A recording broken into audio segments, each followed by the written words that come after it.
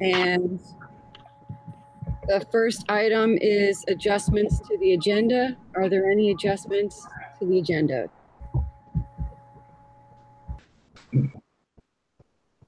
Okay. I don't have any. A big focus for tonight is to talk about the budget. Okay. And we've got a bunch of policies. Yeah.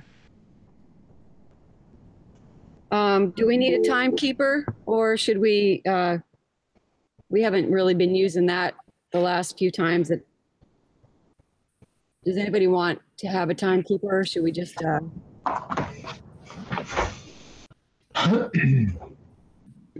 Yeah, I think we've done okay without a timekeeper the last few times. We've been ending on time. Great. And I see that Andrew has joined us. So I'm going to pass the baton to Andrew. We just we're on item 4, public comment. Okay. Is there any public comment?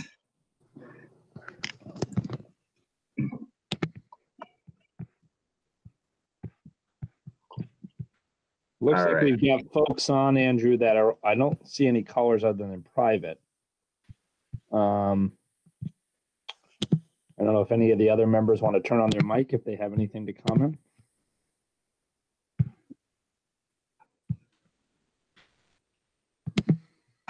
Okay, well, it sounds like there isn't any public comment at this time. So let's move on to approving the minutes, the consent agenda. So for this, we have the minutes of Tuesday, October 20th. We have a motion to approve them, or does anybody have any adjustments they'd like to make?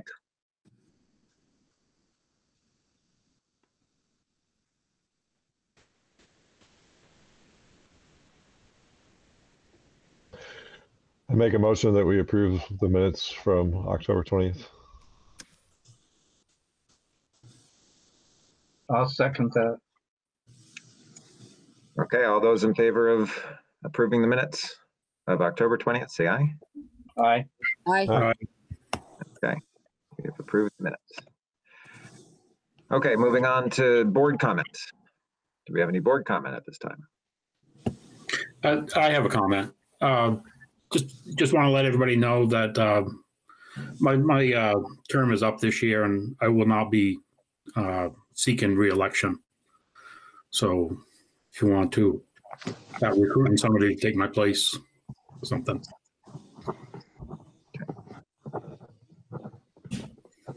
Well, sorry to hear that, Rodney.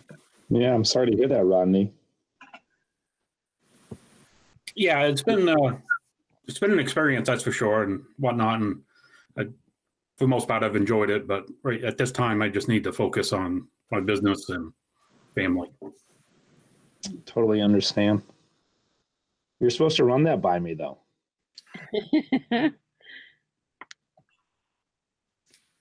Well, thanks, Rodney, for letting us all know so early on, so we can reach out to somebody in the Bethel community, take your place, and thanks for being a part of this. It's been quite a ride.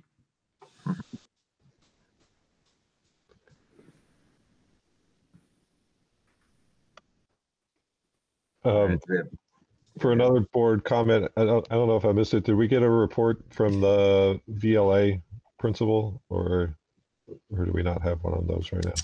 I did not do that for this report, Chris. Okay.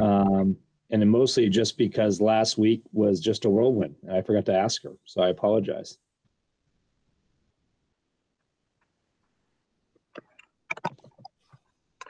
Okay, do we have any other board comment before we move on?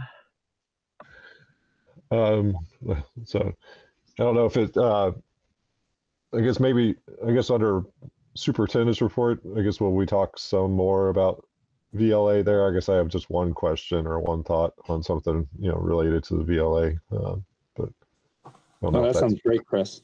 Okay, we'll save it for there. Okay, well, I think that's up next on our agenda anyway. So we move on, and Jamie can take the floor. There. So it's it's pretty busy in the COVID land right now. And so, you know, I want to celebrate the fact that we are one of the few supervisory unions in our part of the state that have not had any type of confirmed case within the school population. So I think we should pause to celebrate that. I'm knocking on wood, but folks have been working very hard. We've asked folks to sacrifice a lot, and I recognize that.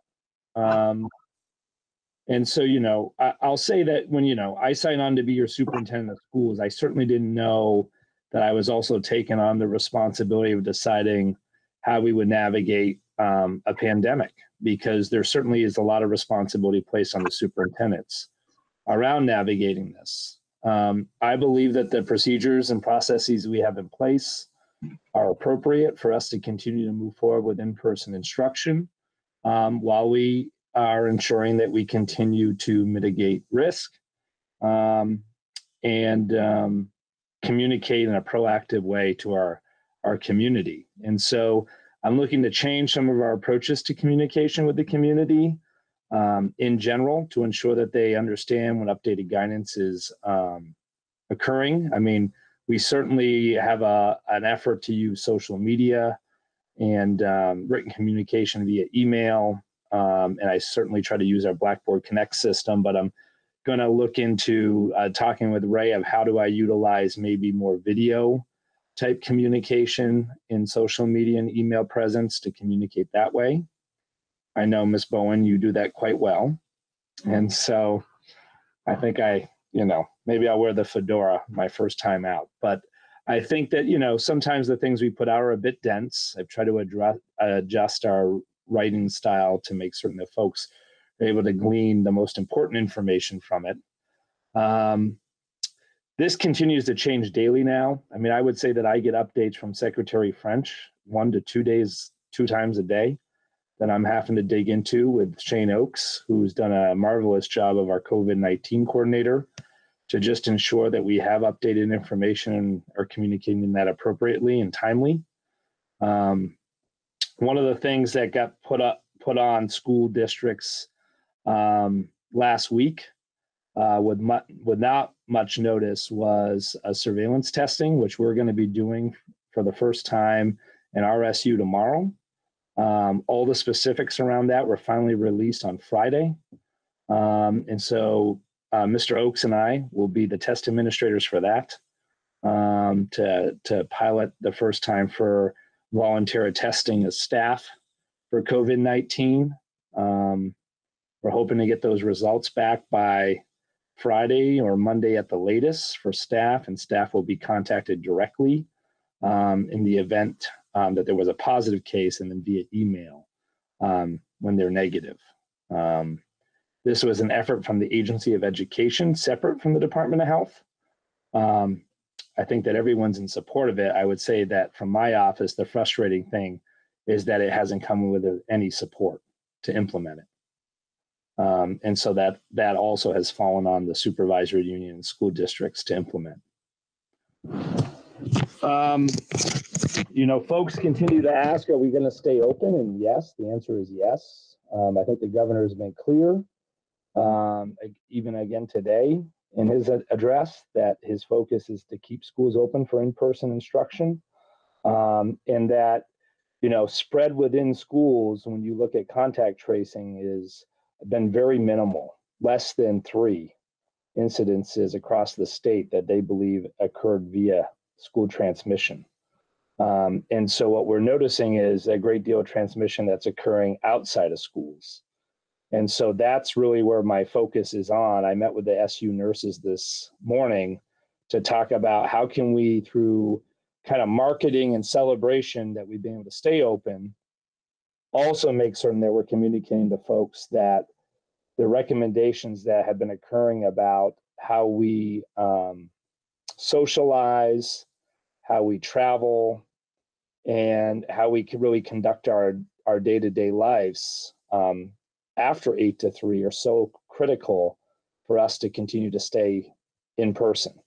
And I want to thank our communities, because I think the fact that we are in person right now and haven't had to go virtual speaks to the fact that folks have been following that guidance.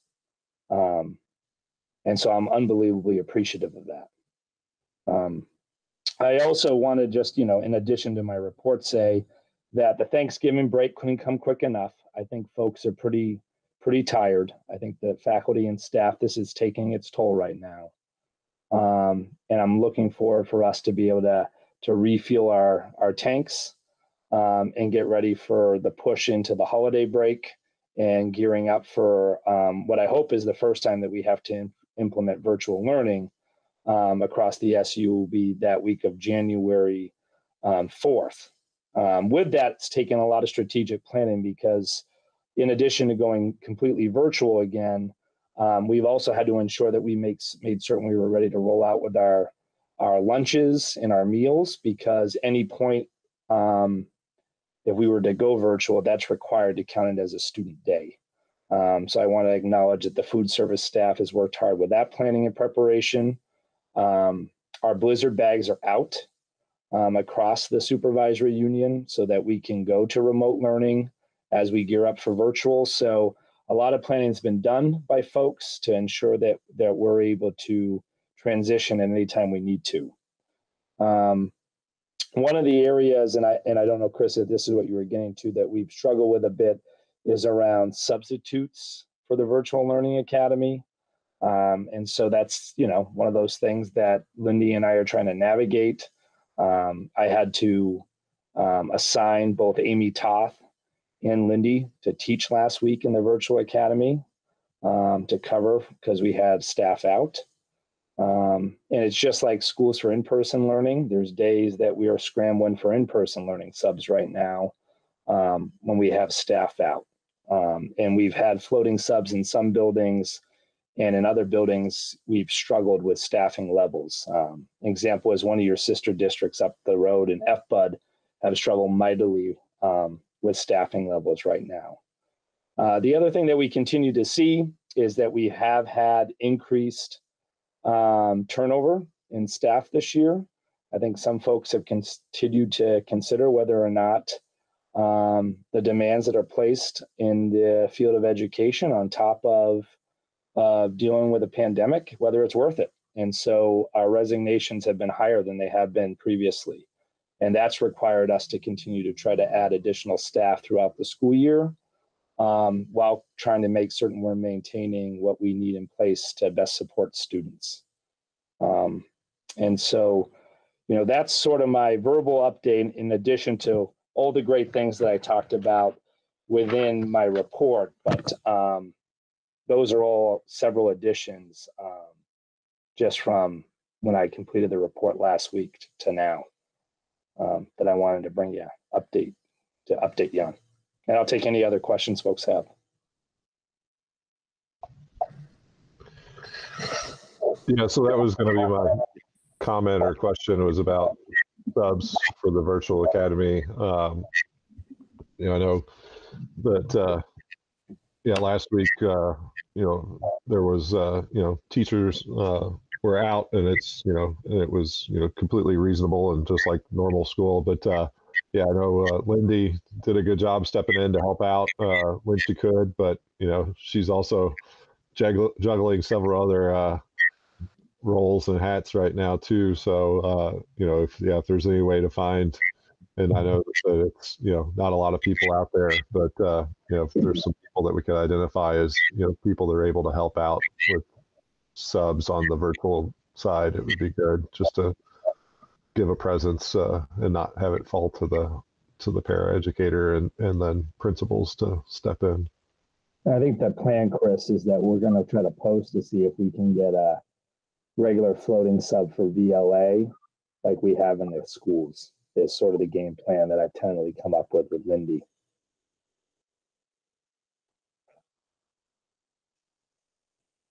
I have a question.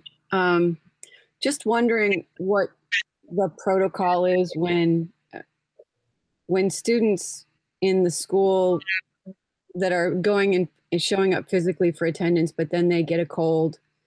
We've had it happen in our household twice now where our kid's gotten a cold, and he's got asthma, so it's easy to get congested. But as soon as there's a symptom, he's out and then can't go back in until he's got a doctor's note, and the doctor won't give a note until he's had a COVID test. And to have a COVID test, sometimes it takes a couple days to get in to get a test, and then it takes 3 to 5 days to get a result. So he's ultimately out for a week if there's a sniffle. And so how can my kid or any other kid, what's the plan for making sure that they get enough support for the classes that they're missing? And, or, obviously there's virtual learning that's happening, but it's not at the same caliber. And there's the, the possibility of falling behind. So I'm just wondering what kind of game plan there is for that, because there doesn't really seem to be much from our experience. It seems like he's, falling behind on some quizzes because the teacher wants to give him in person and he can't show up because doesn't have written clearance yet. So just, question, just wondering how that's being handled, especially on the middle school, high school level, where there's more stuff to hand in, more academic work. Well, I can let the principal speak to the middle high school. I mean, my thoughts around the elementary is that, Lisa, that's something that's been concerning to me right along. I'm struggling with how do we have enough staffing levels to do a mixed model when that happens.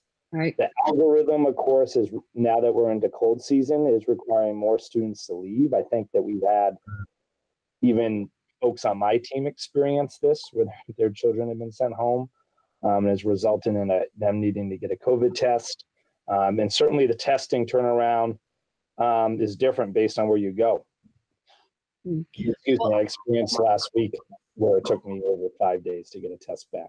Right. And I think part of it is because of the something that happened at UVM, some sort of a cyber attack that's making the turnaround a lot more time consuming. So going to Gifford is now, it takes a week to get an appointment. So we drove all the way to Barry because they've got an outbreak in Williamstown. So they're taking care of people, but it was crazy confusing and haven't gotten a virtual report yet. I had to call today to find out that it is negative, but I haven't gotten anything in writing yet so that I can't submit anything. He can't go until the doctor gets a written report that he can fax to the school. So it's just a lot of, and I understand everybody's just stressed out and over. That is one of those data points that I'm going to have to use to make determinations, right? Separate of us having confirmed cases. If I'm at a place where my staffing levels and the fact that we just have, a multitude of students out, that we feel like we can do a better job educating virtually, then that's a decision I would have to make. And at that point in time. Yeah. And so that is one of those data points that we would use to then determine that it made better sense to go virtual at that point in time than to stay in person. Yeah. But I am looking for my staff to really utilize Google Classrooms, and a lot of the assignments and things should be on there for students when they do go out. So I'd like to hear what the principals have to say about that and how we're leveraging that technology. I can talk at the middle school level. We've had some families that have fallen into that position of having some cold symptoms or some symptoms. We've also had faculty in those situations. And we have pretty clear guidelines on all of that. And what we're doing is following the safety and health guidelines first and making sure that we have remote academic support for all of those kids that are out. And as Jamie, I think, intimated with Blizzard bags, actually explicitly said, and at the high school, middle school, we have a remote plan for when we go remote. It's all set. We've shared it with families, not the details of the plan, but that we have it and the structure. And I feel like we're ready for remote and we're ready to support individuals. It by no means is perfect, but we have a system and it's working. I feel confident in it. some of the key pieces at the high school level have been alluded to, but all the high school teachers are supposed to be putting their assignments on Google Classroom.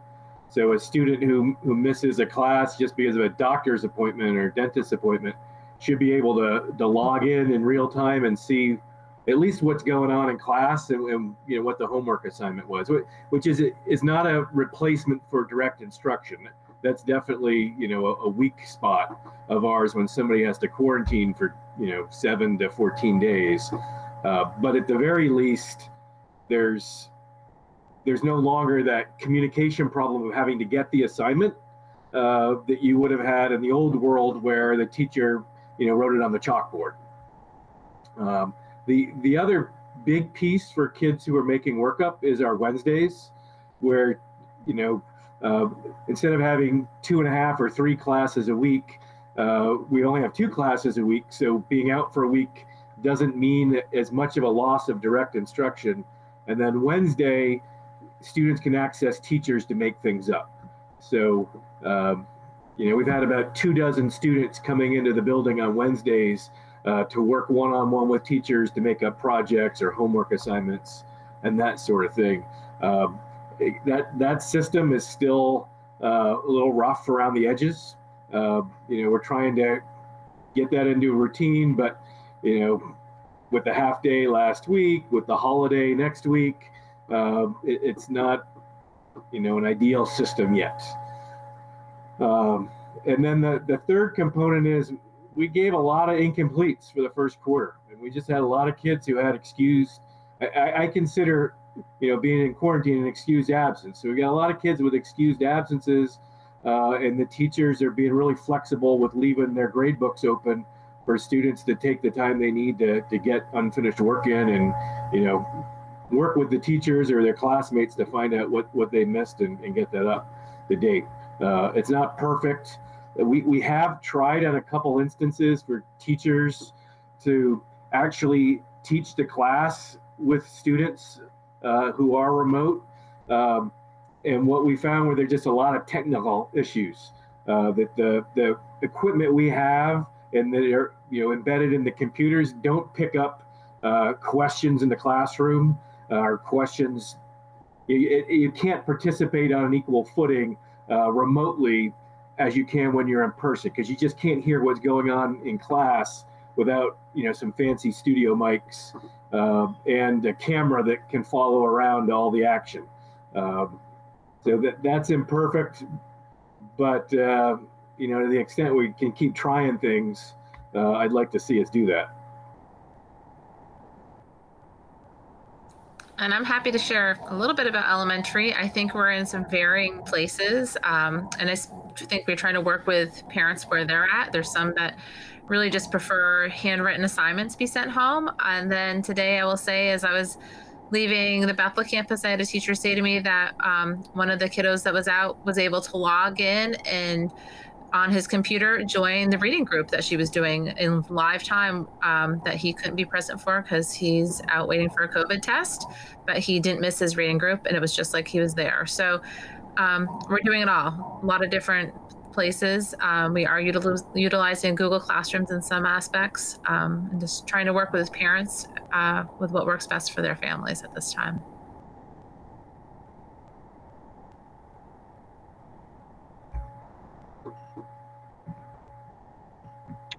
Well, thanks. That was all really helpful for me. I'll just keep trying to support my son as much as I can through this.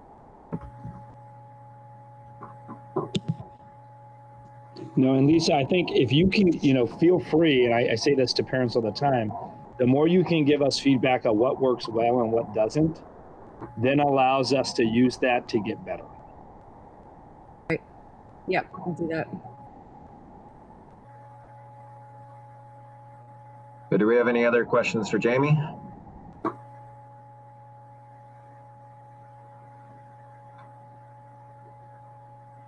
Okay, and let's move on to the, what's next?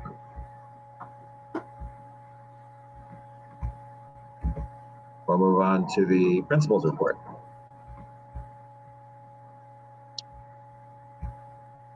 The principals like to speak to the principal's report?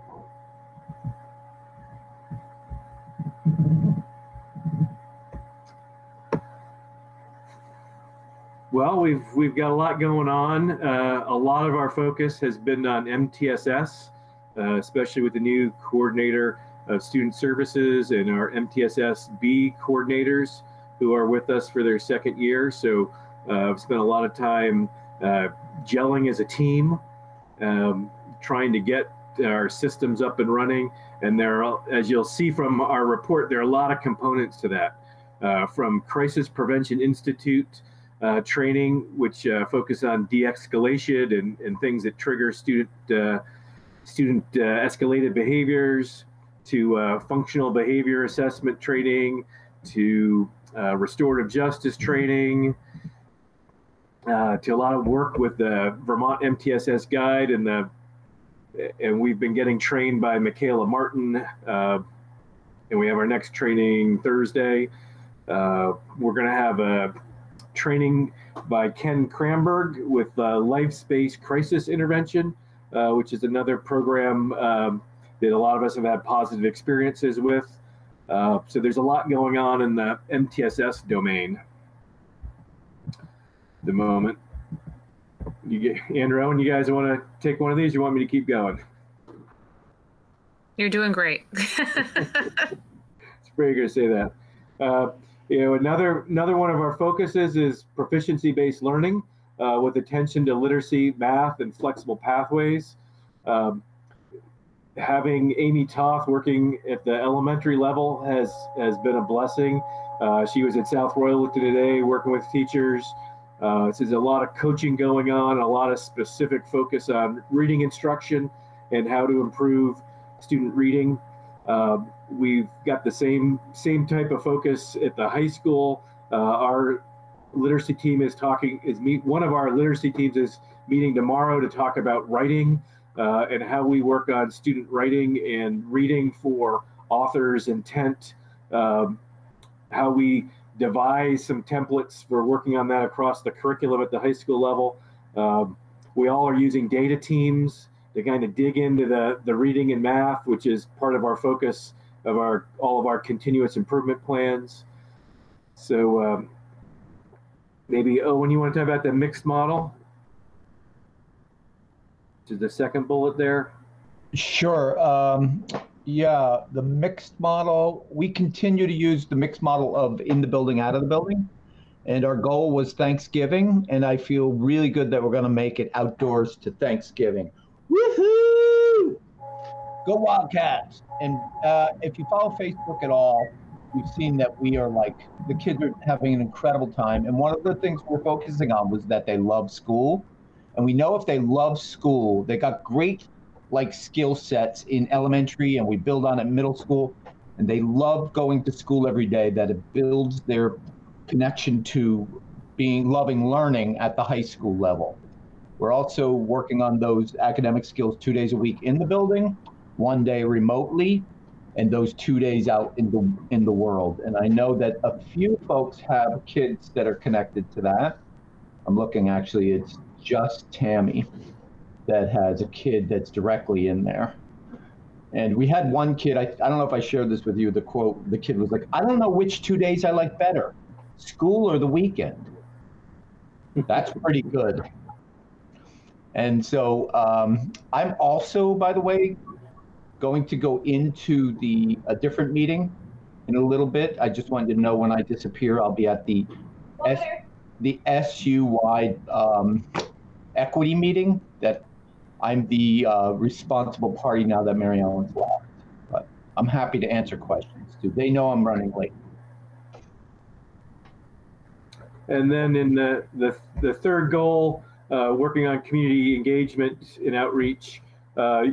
Hopefully you're getting to see our biweekly news, which is on a regular publication schedule. I think we're 7 or 8 pages. It's probably our average every time we put that out. So there are kind of meaty pieces from the elementary, middle, and high school level, including something that's come together really nicely is a lot of our work-based learning students at the high school have been contributing articles, 2 or 3 every 2 weeks to the news.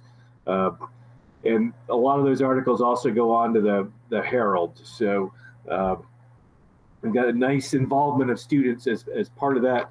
Then the other big piece this month is parent-teacher conferences. Those look a little bit different this year. We'll see after Thursday how those all go at the middle school and high school level. But I think they went well at the elementary level. Andrew, if you want to add anything there? Maybe not.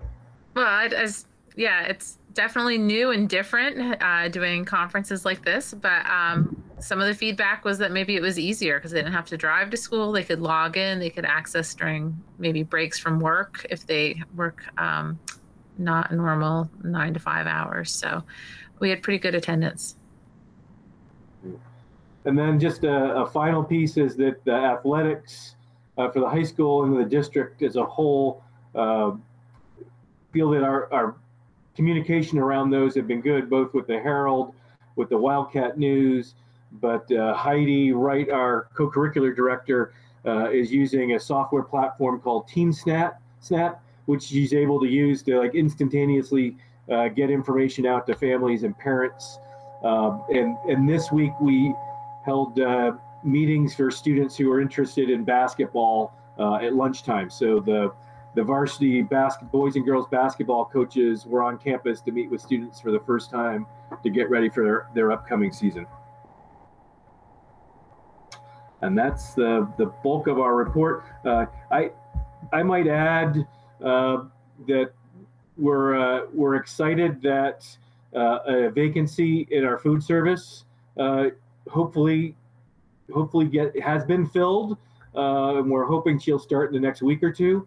That hasn't been settled yet. The week after Thanksgiving, the vacancy in the custodian position at South Royalton it'll be filled, so we'll be back at full staff there. I think that'll make a big difference in getting us caught up with projects. Although they've been doing a phenomenal amount of work getting caught up with the help of 2 substitutes that we've been bringing in regularly, who are both experienced retired custodians.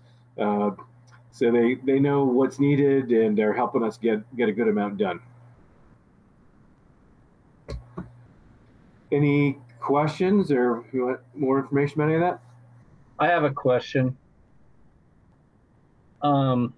This is really for all the principals. Where do you see our kids as far as their academic level of where they are compared to where they would be if they were in class all the time on a regular school day? How are they doing? Well, the elementary is doing regular day now. And I think they are doing well, and I think it's been a good transition to the regular day. And I think what I'm really looking forward to is see the January assessment data to see how much growth they've had since they've been back in school. So I feel like they're doing well. Honestly, I think that there's a lot of learning going on. And I think, like Owen said earlier, it seems like that long break from not being in school, people really seem to have an appreciation for it now that maybe they didn't have previously, even the kids. So that'd be my 2 cents. Reed, Andrew, where are they compared to where they would be, say, last year? We can actually pull that report and show you that, because we have that data and compare to where they would have been last year. How do the teachers feel? You know, I wouldn't be saying, I haven't actually asked them recently, but I'm not having a lot of people run to me worried. I think we have meetings on the kids we're really worried about and, go through the whole EST process. But I don't feel like I'm hearing a lot of people saying, oh my goodness, they're so behind. I feel like anything they're saying, they're catching up, they're soaking it up. I don't hear anything really concerning when I have meetings. I just had a staff meeting today, and I don't feel like that's not what I'm hearing is like, oh no, we're so worried. I think they feel like there's a lot of pressure, and that is what I'm hearing, and less about where the kids are at and more about, worrying about going remote and making sure they're ready for that, and making sure the Blizzard bags are ready, and just making sure that they are prepared to meet the kids where they're at, wherever we're at. is more what I'm hearing from teachers right now. Thank you. Bob, I think by and large, at the middle and high school level, the general feeling among students and teachers is that they're really happy to be able to be in school 4 days a week. And I mean, there's definitely a positive academic lift that's coming from that, not being there just 2 days a week. But I think the really important part is the social emotional piece of getting to see friends and having some sense of normalcy amidst all the chaos. You know, in my Monday meeting with other Vermont high school principals, you know, I'm astounded that, you know, a good number of schools are still all remote at the high school level. They just decided that it would be safer for them not to be back in person. And of those that are back in person, some are meeting every other week, and most of them are divided into 2 cohorts like we were for the first 6 weeks. So the kids are really missing out on direct instruction that you know, we're able to deliver at a higher level than other folks. So I am almost embarrassed to raise my hand and talk about some of the successes we're having, because it really is not the typical experience for high school students in Vermont right now to be in school 4 days a week. And even on the Wednesday, we have kids coming in to get one-on-one help. Most schools are using that Wednesday, and it's all virtual help, you know, via email. And so the kids who are really disengaged and unmotivated, you know, those 3 days of asynchronous learning are really not that meaningful to them. And you know, I feel that way about my son's experience, where he's in school 2 days a week and has to check into a meeting on Wednesdays for 5 minutes. You know, he's learning something, but it's not anything like what it would normally be. Reed, if you went to your Algebra 1 teacher tomorrow and said, where are you compared to where you would have been last year, what would he say, or what would she say? Yeah, we would be behind where we were last year, and you know, the 2 contributing factors are having lost 12 weeks of you know, in-person instruction at the end of last year. So there's a real big gap. But the other piece is we started the year slow. So while we were getting all these new routines in place, we were only seeing the kids one class a week. And the teachers really, by the end of that 6-week stretch, I think by and large, were really looking forward to having the kids 2 days a week, and felt like we weren't meeting their needs as much as we should have been during that time. So, and I think I shared this with the other administrators today. The kids who started out in our virtual academy, they've been having 2 classes a week since the get-go. So in many of those classes, they're actually, you know, farther along in the curriculum than their in-person, you know, counterparts are, because they've had 1 more class a week for 6 weeks. How do the teachers, how do they feel about where they are with their curriculum? How do they feel? Well, you know, we started when we used those 6 professional development days at the beginning of the year, and one of our big projects has been to focus on the core proficiencies of each class and say, you know, what are the essential components and skills, which is what proficiencies are all about. What is it that we really insist that students need to know when they come out of this class? And in some ways, it's been helpful for our work in proficiencies to really focus on the most important things. And some teachers, I would say, feel a little bit liberated by that, to say, you know, we're not going to cover as much this year. That's just the reality. You know, when we're only in person 80% of the time, we're not going to get as much ground gained. But it's given them license to really focus on what's most important. And some teachers feel really good about that. Okay. Thank you. Yep.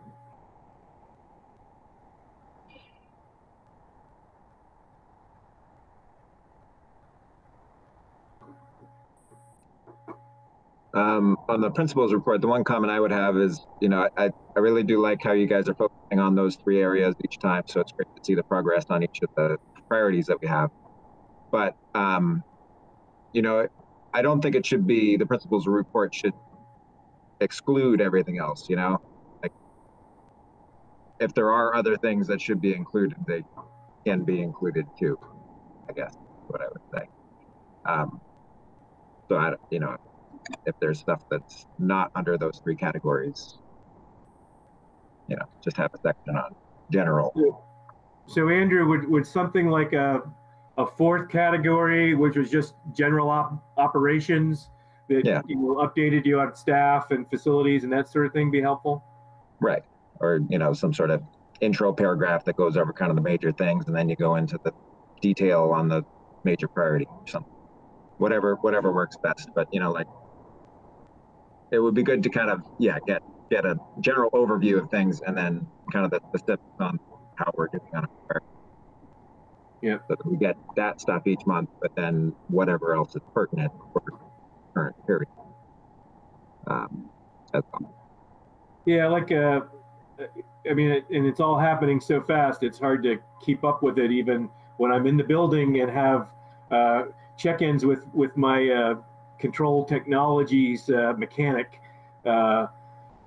We've got 7 new ventilation units installed in the high school.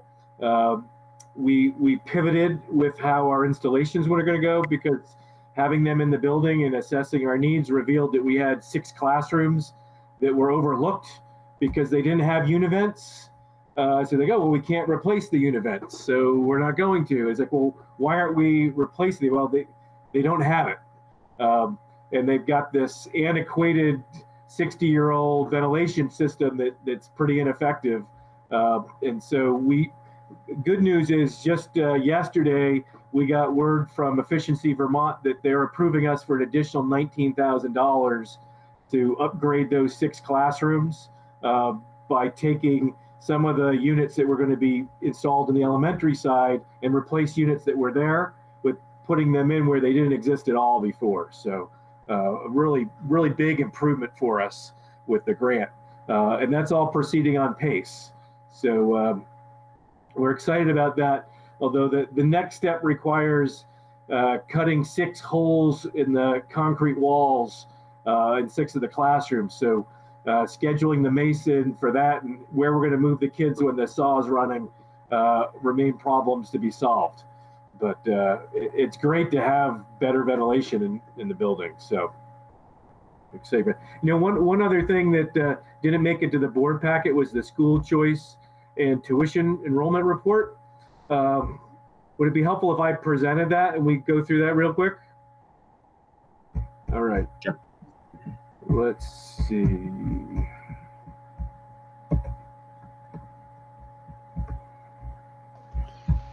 So while you're bringing that up, is the elementary still getting some unit vents replaced, or were the ones that were intended for the elementary now being shifted over to the high school? What's the breakdown?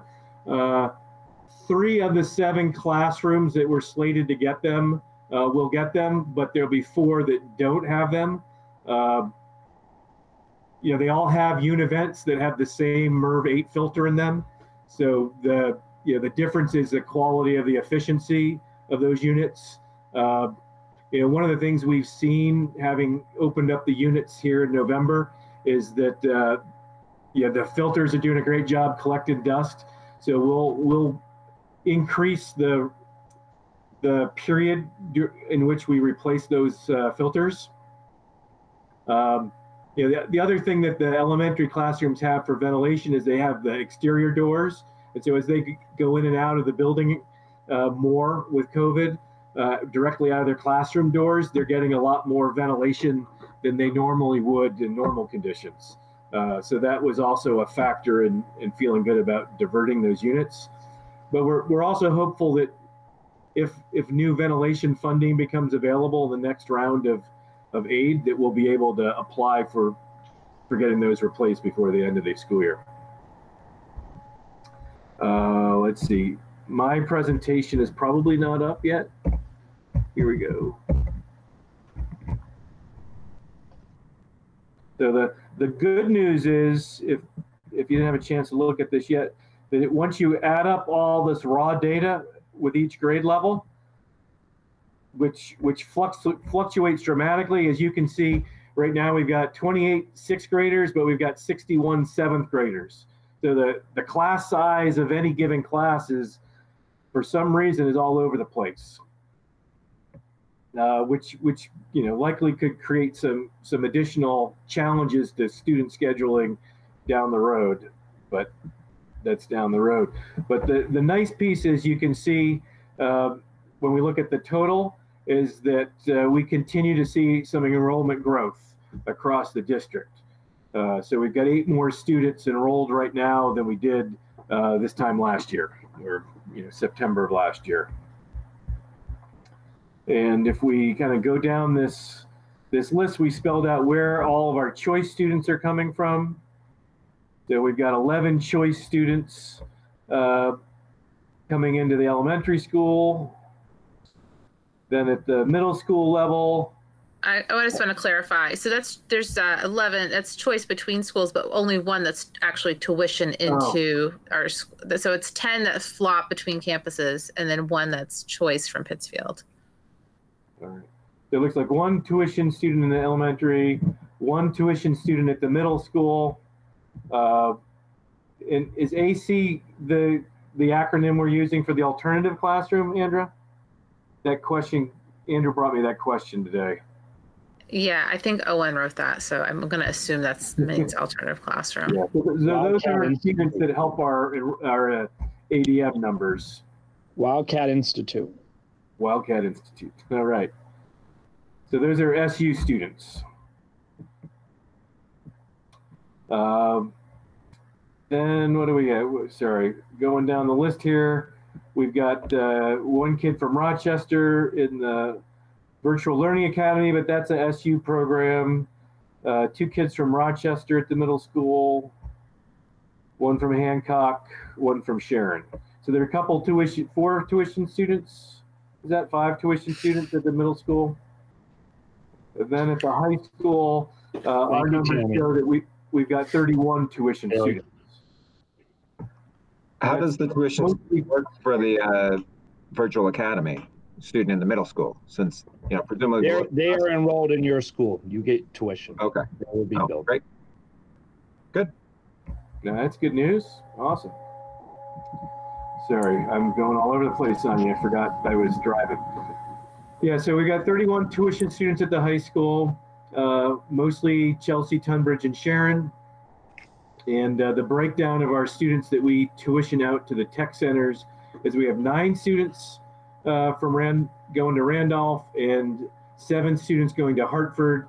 Those 7 students are only there half time, so that's the equivalent of 3.5 tuition payments that go out to Hartford for that.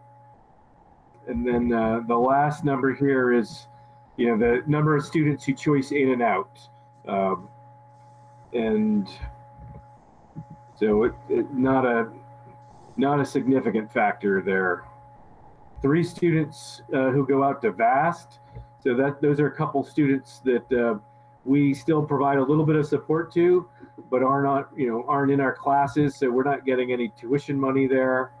And the students in the Raven, HARP, and EVA program are largely students whose tuition is being paid by the special ed program, although one of the students at EVA is a locally funded student. What is the HARP program? I haven't heard of that.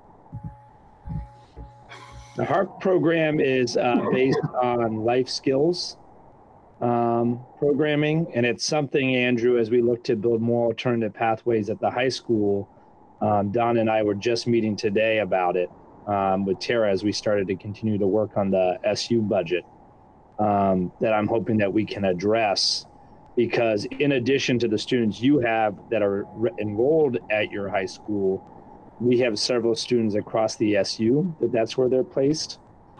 And so what that means is that's billed to the SU budget in regards to special education.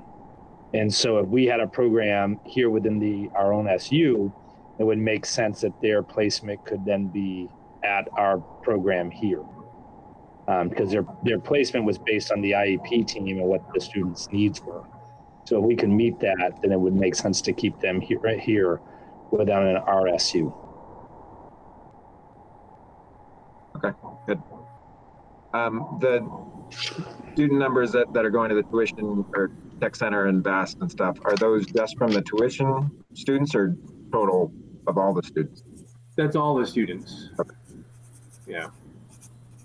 Yeah, most of the tuition students, I think I pulled out the students who are going to Randolph from that total number of tuition students.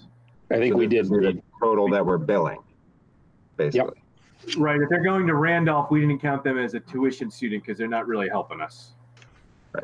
And so, and that would include like half students for students that are going to Hartford. Yeah, I think we might only That's have, what we did on that list when we originally counted them. yeah. I think we Unless counted we them as half changed of a tuition. Yeah, we did. And what did we have in the budget for numbers? What did we budget for? Anybody remember? 38, Tara?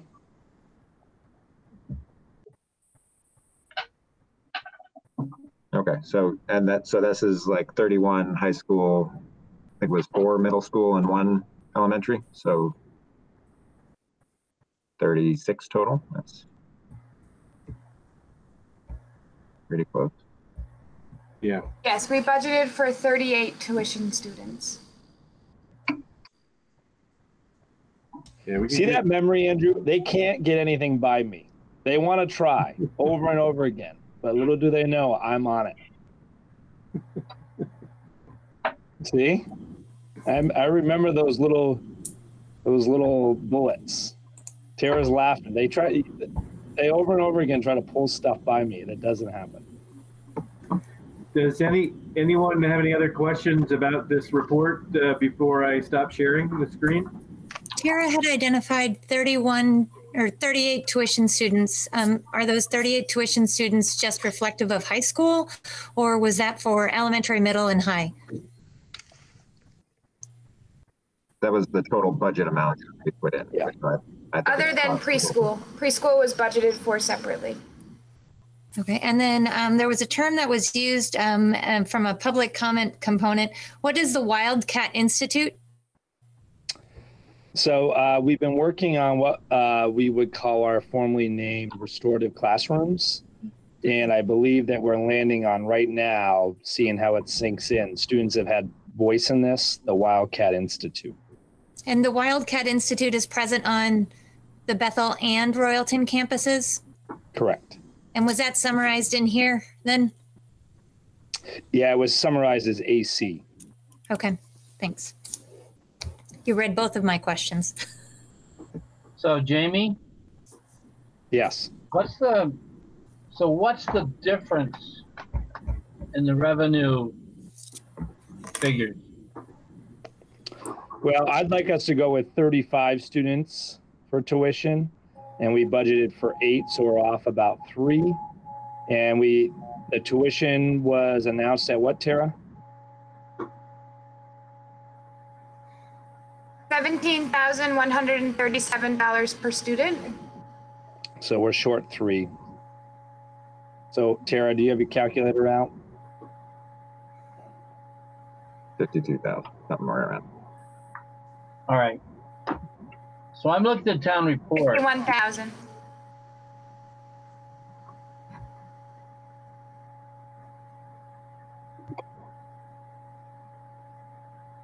It looks to me like tuition budget in the town report for revenues is 499,750. Is that right? That was the FY20. FY21 is $651,206. Yeah, okay.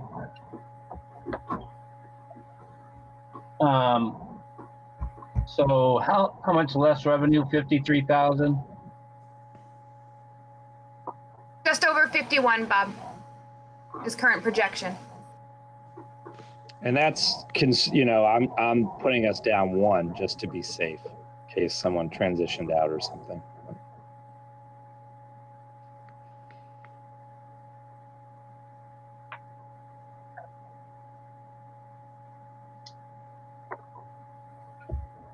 Okay.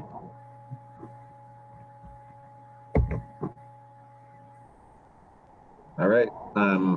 Shall we move on to the business manager report unless anybody has anything else for the principals? Okay, Tara? Thank you. So you all have my report. The only update I had to give was what Reed had already shared, that based on a resubmission and reconfiguration of the Efficiency Vermont program, Royalton campus was able to get an additional $19,000 of funding, and I signed the revised subgrant agreement for that yesterday. So great job for them and for the team there to get that additional funding. And then my auditors are here in the office all day tomorrow and Thursday. So we'll be wrapping up the on-site portions of the FY20 audit.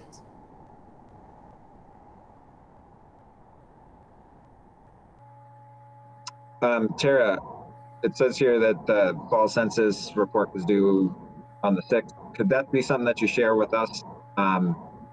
Just because the ADM numbers are different than the enrollment numbers, and so easier to track what our effective enrollment is. If we So once those are certified in December, Andrew, okay. then we'll definitely roll those out. It's about December typically. Okay. Once they certify those. I know Ray has been working diligently on those with Tara. And so it's submitted, but now we don't have any errors, but then we'll wait to find out what other revisions they have for us. Okay. I would like to see a revenue report. I'd like to see encumbrances on our budget, so that the board can make good decisions and know how much money there is and how much money is being spent. I'd like that every month.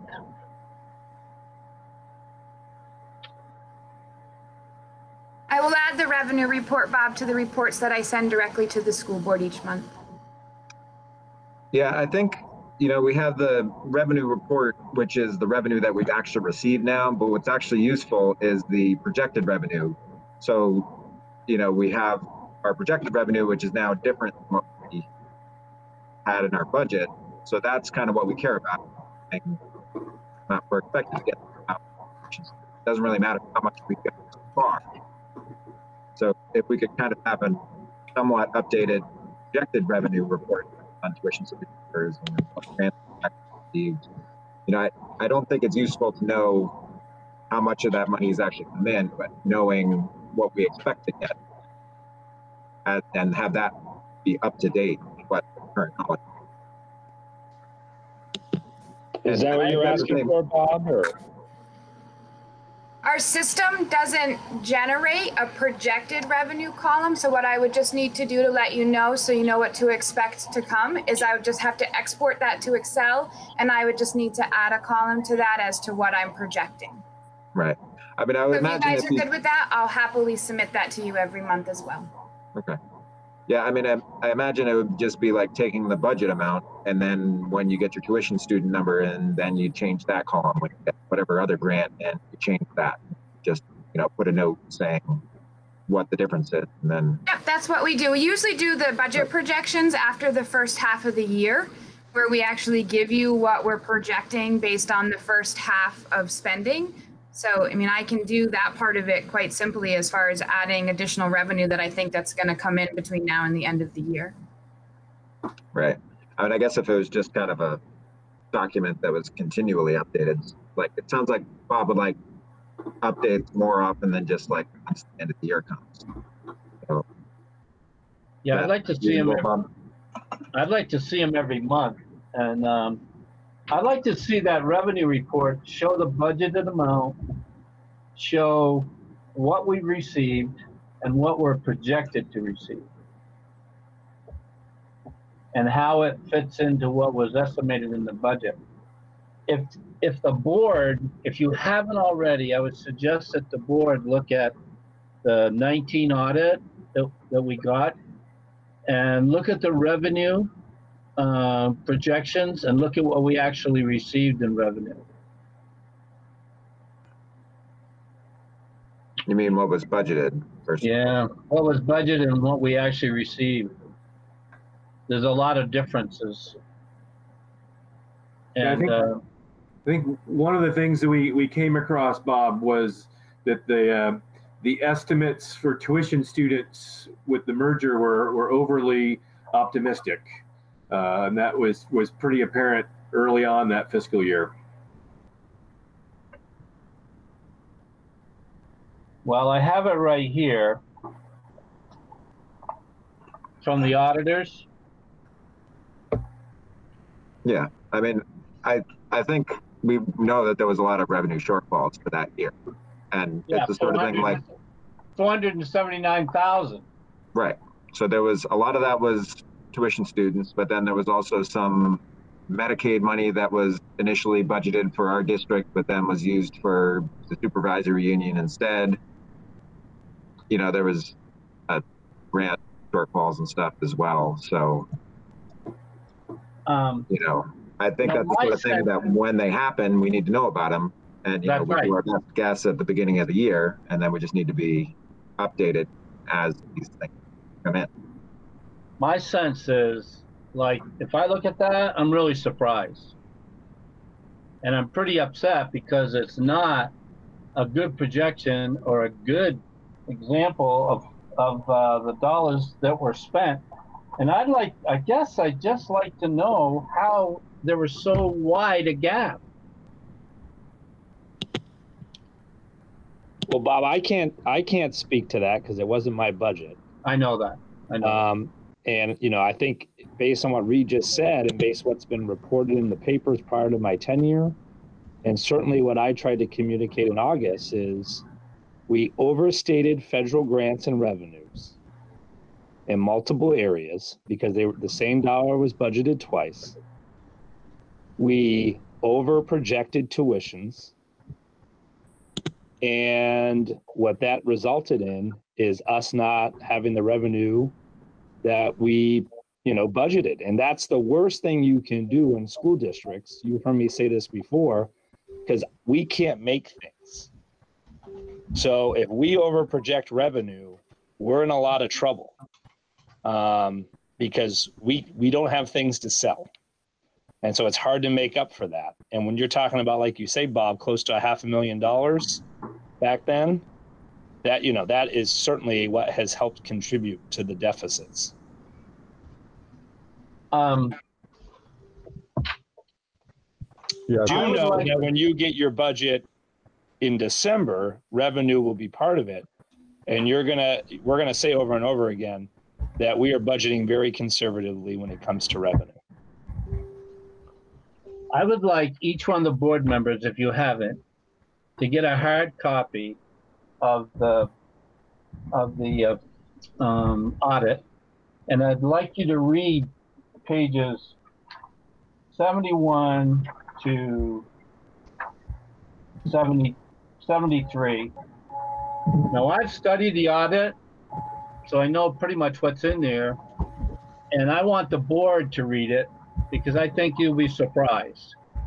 And the other thing I don't have is an audit of the supervisory union. And I'd like to have that because I'd like to see how the money was spent in the supervisory union. Now, I asked for that at the last board meeting and I didn't get it. And I'd like to have it. Bob, as I shared with you at our last meeting, as soon as I have the physical bound copies, I'll happily give you one. I can print you one from the website. The electronic version is already up and available to anybody in the public that wants it. Or I can download it and print it for you. And if you're coming tomorrow, I can leave it here for you as well. You don't have a hard copy of that right now? No, I haven't received it yet from the auditors. I sent them a follow-up email saying where are the bound copies of the SU audit, but I don't have that one yet. All right. All right. I only have that electronic version that's available. Like I said, I'm happy to print it for you so you have a hard copy because it's exactly what they send in the bound copy, short of having the spiral binding on it.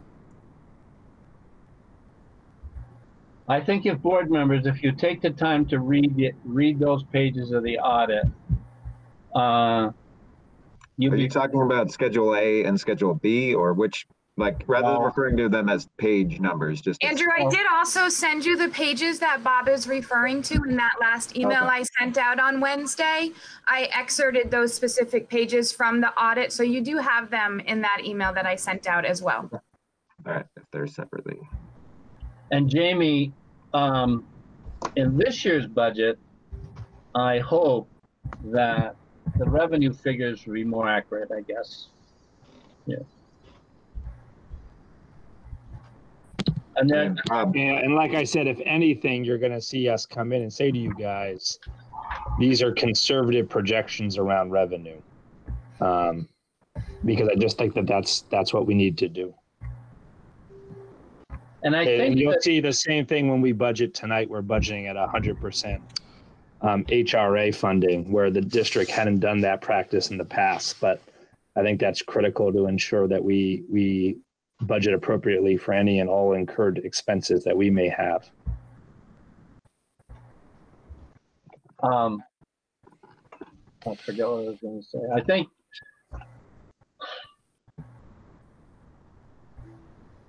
well, I just hope the board, I hope you take the time to read the audit. And I'm better with hard copies than I am with reading it on a computer, unlike Andrew. So, but I like it shows a good picture of what happened last year, and it's beyond me to understand why we're expended over the budget in expenditures, and why the revenues were overexpended. It's beyond me to understand how that could happen.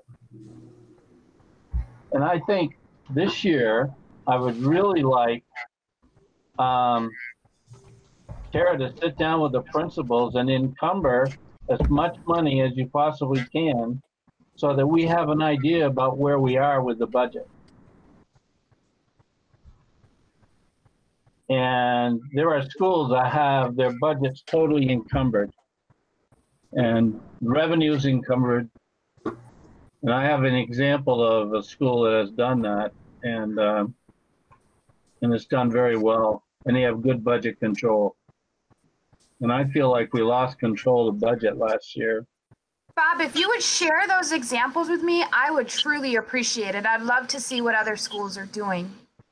Yeah, I will. I'm going to send a packet to the whole board. Yeah, I do think that's the sort of thing where we need to do it as we're developing the budget. Then next year, when we're in the next budget, then that's when it can be done. You know, I don't expect that we'd be able to do it this year because, you know, it'd be a lot of work to go back through every single thing in the budget and encumber it. And I don't know, maybe that's me making assumptions on what the business office capabilities. I think if we do it going into the budget, have a process in place where we can more easily see when we're spending something different than what we expected to spend. Without the whether it's whether no, you know, when things cost differently than what or state some amount or not. My experience has been, Andrew, that it happens at the end of November, that monies that are going to be spent are put in there as encumbrances.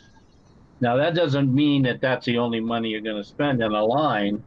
Like if you have $10,000 in there for fuel and you spend 12 and you encumbered 8, you're still going to spend, you know, if your board agrees, then you'll spend the 10.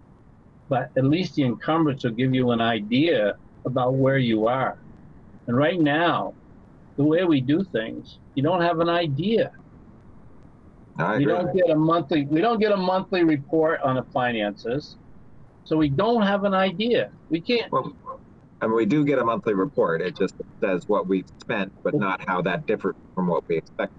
It's 30 pages long. I spend an hour and a half to 2 hours going through that.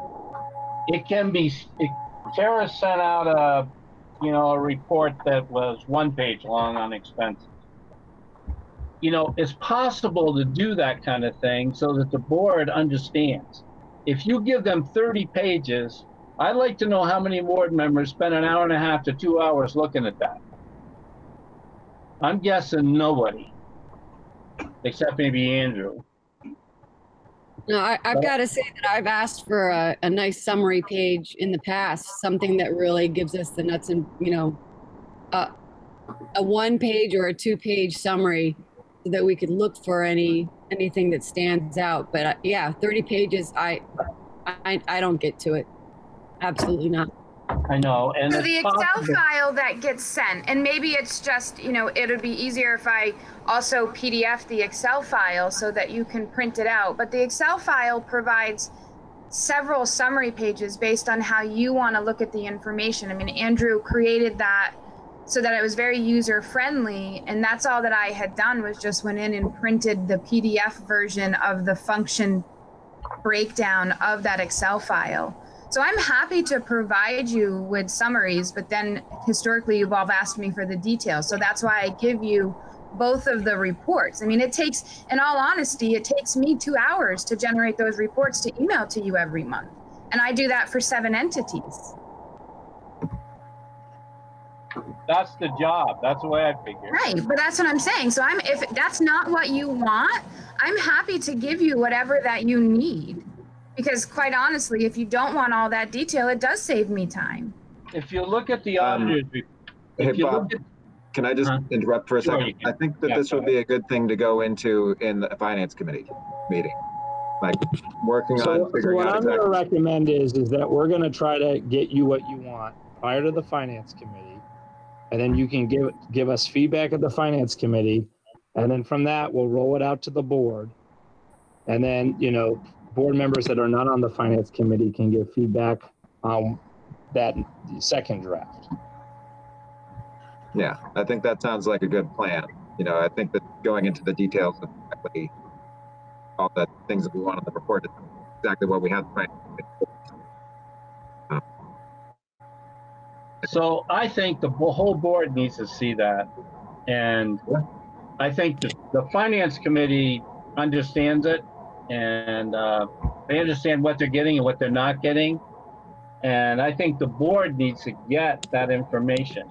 Again, Yeah, Bob, I'm going to interrupt you. I just said we were going to do a draft, have the finance committee give us feedback on the draft, and then send the second draft to the full board so that the rest of your board members could then say, does that still meet their needs? And so that everyone can weigh in, but absolutely everyone will get it. I understand. The Well, I other think thing I we would say need- is, I was on the board that developed the budget and whatever, the 2019 budget. So why don't you give me a call and I could talk to you. I know a lot of went wrong and things like that. So why don't you call me and we can talk through it. And, I think it needs to be discussed before the whole board, Andrew. Okay. Especially if you look at the policy that's being put forth between superintendent and board relations. Right. I think it's got to be discussed before the whole board, so the whole board understands exactly what's happening. Well, I mean, if you want to discuss what happened in 2019, we were merging the districts. We were doing our best guess as to what the, budget would look like and what the revenues would look like. For the revenues, what we did was we basically just added the 2 individual districts' revenues. And then there was going to be a bunch of new tuition available from the closing of Rochester. Percentage of those, we estimated that we would get a percentage of those tuition students. We basically took our current tuition students and added to what we expected to get. As it was, we wound up with fewer than what we had for merge. I think partially because we didn't get things finalized as far as curriculum and the other things until after people were making their decisions on where to go. And so we didn't get as many tuition students through that process as we would have expected. And since that time, our tuition numbers have been going up until this. And so after that first year, we, didn't we drastically cut down what we were doing next year. It wasn't a tuition shortfall that caused deficit. But that was, we did our best at the time. Yes, we could have been more conservative, but this was also first year we had that our district was combined. So there was a lot of guessing that went into it. And then that was combined with, some of the mistakes that were made as far as, the switch over between health insurance and what happened in that year. So there was the, one of the health insurance things wasn't budgeted. So the HRAs, Andrew. HRAs, that's right. So there were expenses like that, and then there was some building expenses that happened that weren't budgeted for. And so part of that was transition related. But there was kind of a perfect storm of a bunch of things that hit all in the same year. In the year that we were guessing, and there were some areas that were not budgeted for properly, and some areas were budgeted for, and for the most part, being a problem. And then the next year we did we adjusted things the following year. So going into this budget year, we're not going to have problems because we've had a budget now we've had our district in existence for 3 years now. And so we're able to see a lot better what things actually look like in reality. We didn't have that when we were doing this, but so now we have history, we can see what we budgeted for, we want to make changes. So that's what I would say as far as like summarizing what led to that deficit and why I don't see that as an issue now, the things that led to those. And it's also combined, like when you look at the budget report there, this was also in the middle of all that changeover software packages and books of accounts, so things aren't necessarily coded in the same places they were budgeted for. So it's very hard to figure out what exactly went over budget. We spent a lot of time going through that over the last couple of years to understand what happened. But it makes the audit kind of difficult to just look at to figure out exactly what happened. Well, if I look at the audit and tell what happened, and I think if all of you look at the audit, you can tell what happened too. So, well, what I mean is like specifically, I don't think you can tell me exactly where things were overspent because there's things that are categorized in different ways. So like money is shifted around from where it was budgeted. And so it looks like certain categories are overspent by a lot, but those are actually in a different budget category. So it's, anyway. Well, we ended up look at the audit, and it's definitely worth going through. But I don't know how much utility it has to our current situation going to the next budget, since again, there was so many unique things that happened in that year that I don't think apply anymore, particularly since, we now have new leadership at the supervisory union level. And so, I think we shouldn't see the same things happening because, that new business office, new superintendent, we also have historical data that we can look at from the budget and what we actually spend in a combined district. So, it is worth going over and figuring out what happened, but I would not think that it's that applicable to the next budget. How's this year's or last year's? How's the budget look? You turned everything over to the auditors, I'm guessing. How's it look? Chair, I don't think it's adjusted since August, really, right? When we did a projection that they ran in the black and the SU ran in the red. Yeah, I don't have any updated numbers at this point in time. The auditors are doing their stuff, and once they get through that process, I'll have updates. You don't know where your budget is? No, she does. She gave it those numbers. You know, as Okay, Jim are those said, numbers? our numbers local the same? district was in the black. We ran a surplus in our local district, but that was wiped out by the special education. So we were down. How much was it? It was like,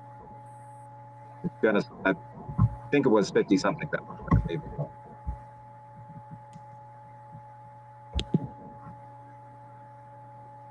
Bob, I can just say there's been no one's provided me any updates that the numbers I showed you in August have changed. All right. The supervisor union numbers or our budget numbers? Correct. So that the supervisory union had that overrun of, close to 500,000. And then therefore that is going to put you guys into the red a bit. You were in the black, but of course you pick up over 40% and change of the SU overrun. Yeah, but our budget wasn't in the black, Jamie. We were $350,000 deficit, and we were not for 1920. That was the cumulative deficit, Bob. In August, when we had done our initial projections pending any changes that needed to be found during reconciliation, we had projected a general fund surplus for RUD of $122,000. Food service had a deficit of $121,000. For a total cumulative deficit, including what you had in the 18-19 audit, of that $317,929 was what was presented in the August board meeting. Was 317 or 417? 317,929 for your general fund and 153,458 for the food service fund. Which adds up to 470,000.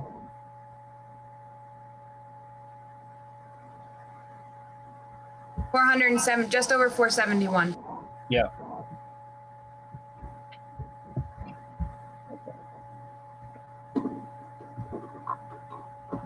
All right. Asked all my questions.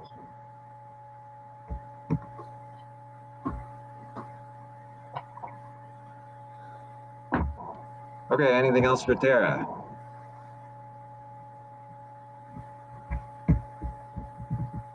Then I guess we'll move on to the budget draft. Question purpose. So this is the second draft. This incurs all salary and benefits and function object codes with each one of these departments. And as you know, we went about budgeting this year, not line to line, and that's why you haven't seen the line to line budget. That will roll out in December with revenues as well attached to it. So in December, you're going to get used to seeing what you've normally seen. We've approached it this way across the SU because we're taking the approach of zero budgeting. And so we wanted to really look at what staffing do we need. And as you know, staffing and personnel are about 80 to 85% of a budget. And so we wanted to hyper focus on that the first 2 months. And so this includes all your staffing and the budget line items within these object codes for both student support and general education. Now in December, the draft that you'll see then will look very similar to what you've seen in the past, but we're going to have cleaned up areas, and we've been doing that as we've gone along. And you're going to see some of the areas where it's dropped down, like in general and regular education elementary. That's because we've coded that position appropriately up into the interventionist line. And so we've been trying to adjust where folks are coded. I know in times past, when you guys have looked at your expenditure reports, you've wondered why our salary line's overrunning. Well, we're trying to clean that up right now as we budget to ensure that folks are placed appropriately under the correct codes. So that's why you'll see some of these areas down when other areas are up. And you'll see that when you get the detailed budget draft in December. And so student support, Not much has changed there since the last time we rolled that out. We're down, 16,000 and change. This is budgeted for what we anticipate increases in both health insurance and salaries to be, just so you know, for next year. It's also taken into account how we're utilizing our consolidated federal grant revenues, and you'll see that in December, those revenues and how we're projecting them and budgeting them. One of the things we're looking to do, as you know, is in the SU, we use a great deal of federal grants to fund positions here, and we're looking to roll those out as much as possible back out into the district. So we're looking to utilize those both for math intervention, to increase that at the high school level. And we're also looking to use it, as you can see, we're trying to add a pathways coordinator, which will support students with alternative pathways, both through dropout prevention and for students who just want to access personalized learning that would be more project-based, experiential. And so we have a point person for students who want to access, Vermont higher ed collaborative classes. Vermont, you can tell it's getting late. VTVLC classes, I apologize. BYU classes. And so that person would help oversee that work. They're really a facilitator of learning, but they'll work with both licensed teachers and the student for the student to demonstrate credit and or proficiency through a project. And Reed and I have been working diligently this year to get some of those types of projects underway. And Reed, I think you would agree that we've had some success thus far with getting students back re-engaged and now back even in our building, where in the past, I think, we maybe would have lost that student. And so the 40% grant funded that you see there, I can fund 40% of that position because it is for dropout prevention. And so therefore I can use title funds for that. And so you've added an entire FTE there, but we've been able to do so based on some other savings. And I don't want to go into exactly what each position is right now, other than I can tell you that there's some support staff positions that have been eliminated within this budget across the two campuses. And that is part of what gets us down to just being under this current year's budget, while also adding additional intervention in the pathways. And it covers that student support coordinator position. In addition, down at general ed, you'll see that pre-K is down. We're not changing our offerings of pre-K currently. We chose through management this year to adjust what our staffing levels were, and we've been able to do pre-K with 2 FTE in the pre-K department, and that's what we plan to move forward with.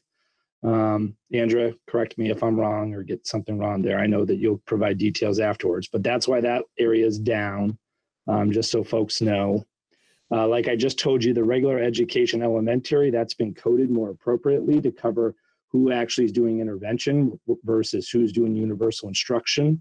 This line you see now at 1.502, that's who's actually providing universal instruction as elementary teachers. It's not including any budgeted money for interventionists. So we've been trying to clean that up. Same with regular education, middle school and high school. Some of that got coded differently based on, you can see that there's certain departments that have increased, like social studies. Well, we just coded those folks under the areas that they should be coded. So that's where some of those adjustments are coming in. Music, this proposed budget doesn't replace the music teacher that we've chosen not to replace this current year. That's something that, we're going to look for board feedback on, but I want to highlight that.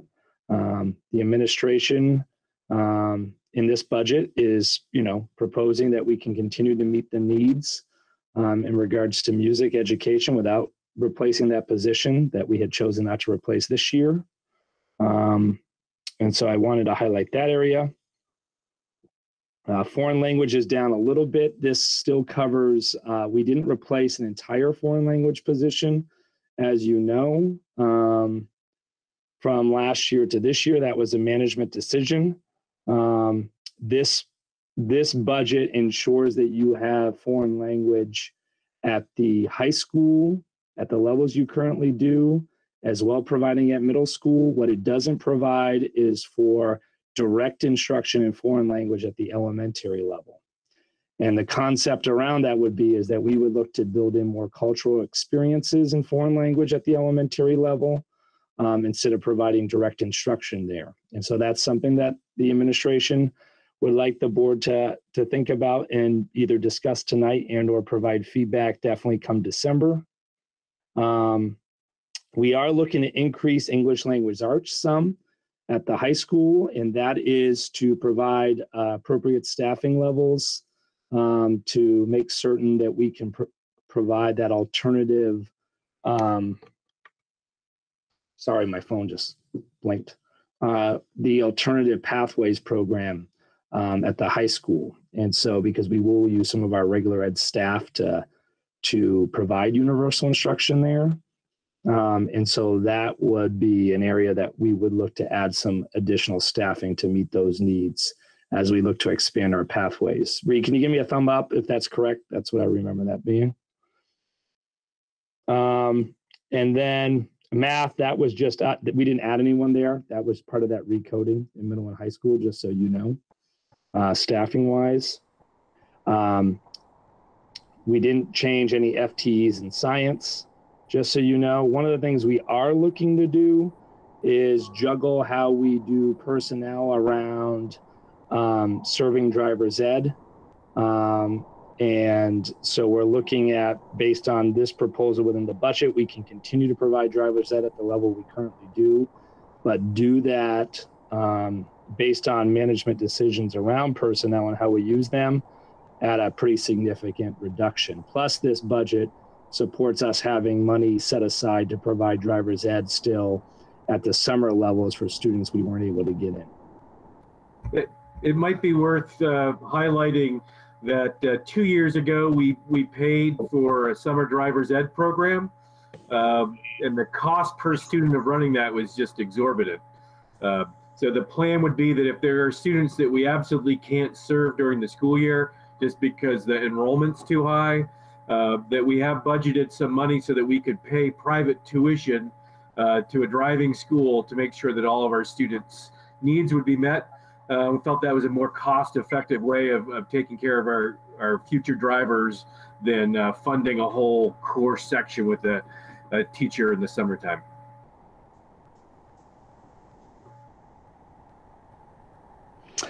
Principals, do you want to drop in and talk about what else you're excited about with this current proposal?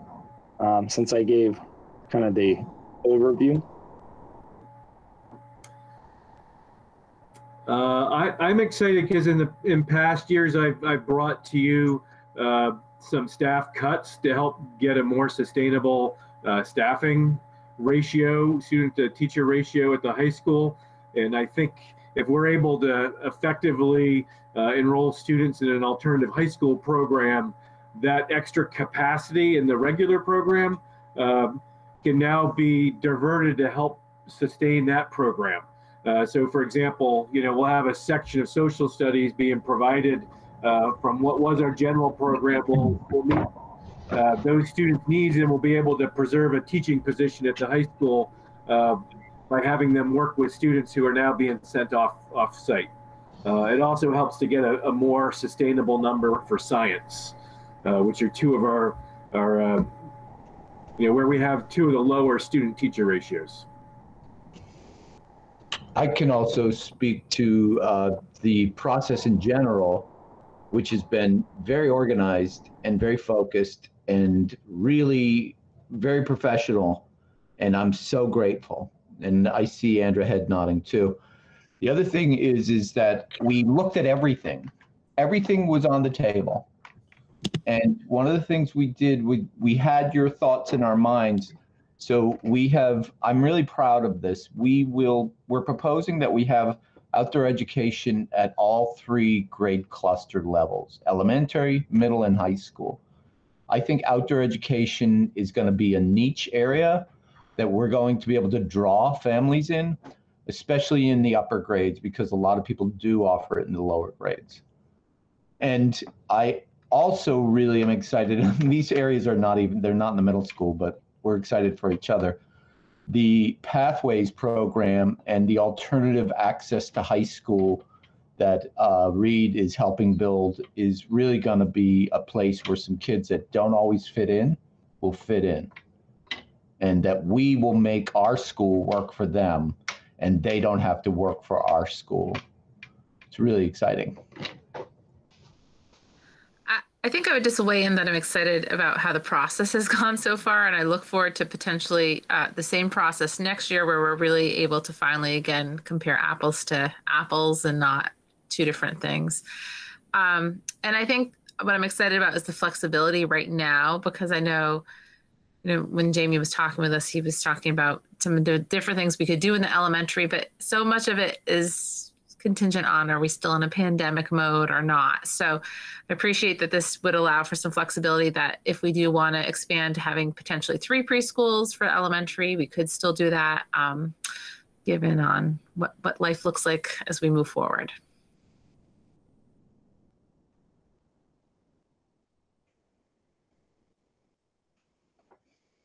So could you elaborate on the preschool thing? Like, what is this looking to So offer I now? would say that this year we were set to go with 3 preschools, 2 on the Royalton campus, 1 on the Bethel campus. And unfortunately, we made final calls. So many people pulled out at the end that we couldn't justify running 3 preschool classrooms. And also then we did need some VLA teachers at the same time. So at this moment, this doesn't eliminate any elementary positions. So I feel like there's flexibility and fluidity to move people around.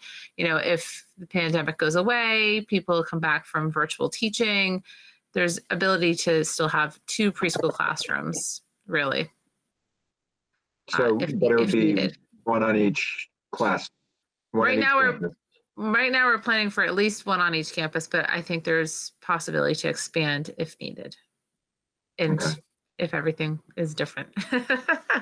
Right. And would that be so the current plan would basically be half days for students?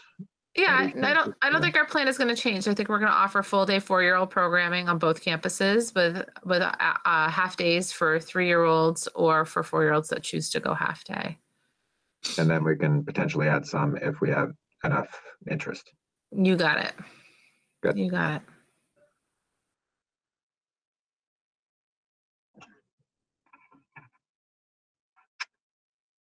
And the foreign language, it looked like it's basically the same FTEs, but what happened with the position that we're not replacing?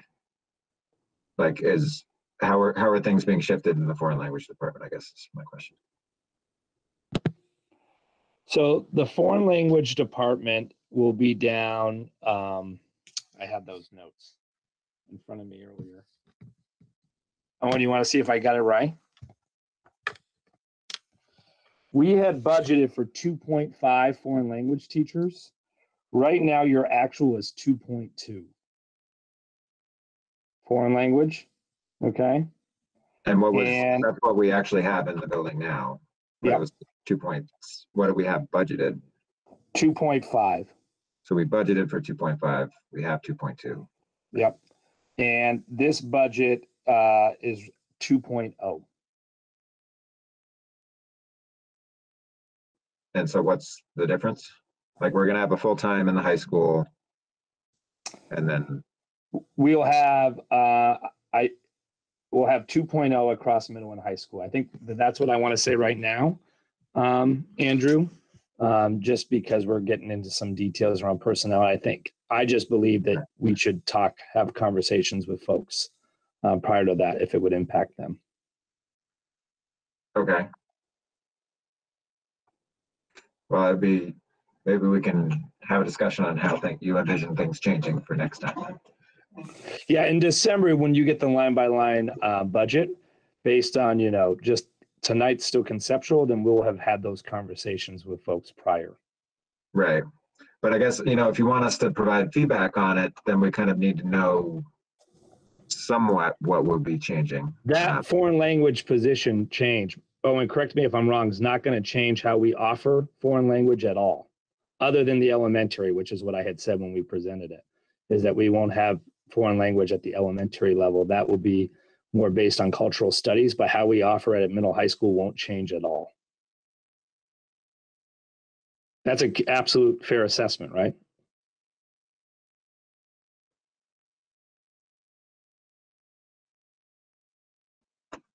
So I don't know if that's helpful or not, Andrew. Yeah, no, that is helpful. Yeah. On the music side, I'd be curious what the vision is for elementary music going forward and how that compares not to this year, but to previous years.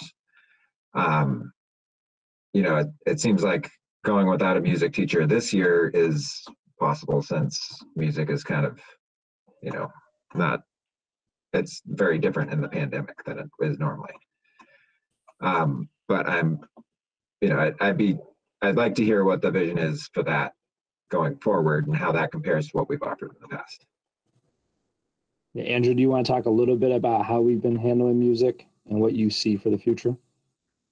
I think it is very different, certainly right now. I mean, Carrie's here. She could even weigh in. She only just started going to the Railton campus. Was it a week ago, Carrie, or 2 weeks ago? She's just barely starting, and we've gone really slow. We're not offering maybe like twice a week choral, and we haven't really started in instruments at all. So, I'm not sure. Again, there's so many things that we don't have answers to yet about going forward for next year. For me, it's really hard to plan about what it could be versus what it has been. But I do feel confident that like Carrie's doing a great job, and it's being really well received, having her on both campuses. And I think it's definitely playing to everybody's strengths as far as the music teachers that we have on staff. So it's hard for me to vision given the uncertainty that we're looking at right now, honestly. Well, would it be possible to kind of project, not necessarily a set schedule, but, like assuming things are back to normal? Like it seems like we should budget for not pandemic. And then if it is pandemic, we adjust, the staffing as necessary. So like, if Carrie's doing both elementaries, like what does that look like as far as, how many times a week kids wind up getting music in elementary school? And like when do they start doing band and when do they start doing whatever else? Right. If you don't have that now, it just... I don't think we have it right now. We can certainly work towards that for like the next meeting if you'd like.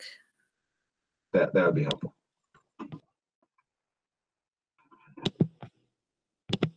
Yeah, Andrew, I think one of the things that we are doing is I've asked all the principals across the SU to analyze our elementary schedules and, ensure the starting points I had is ensuring that students are having plenty of essentials, right?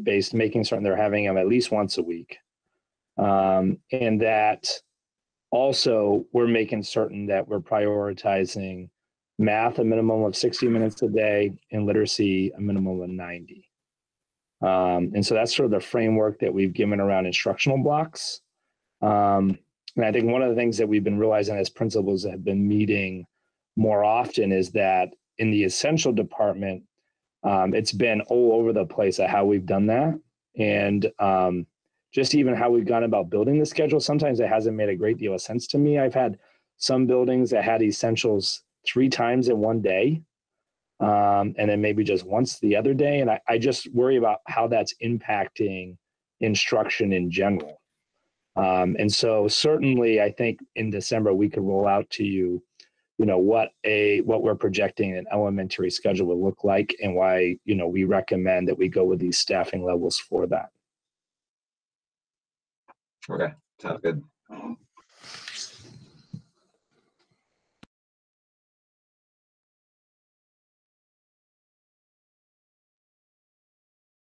Is anyone else having connectivity issues? You go black and then everyone can see. Right, I'm having some problems. My sound is fading in and out a lot, Jamie. Jamie, What's been happening here? when you blink, it goes black. Wise guy.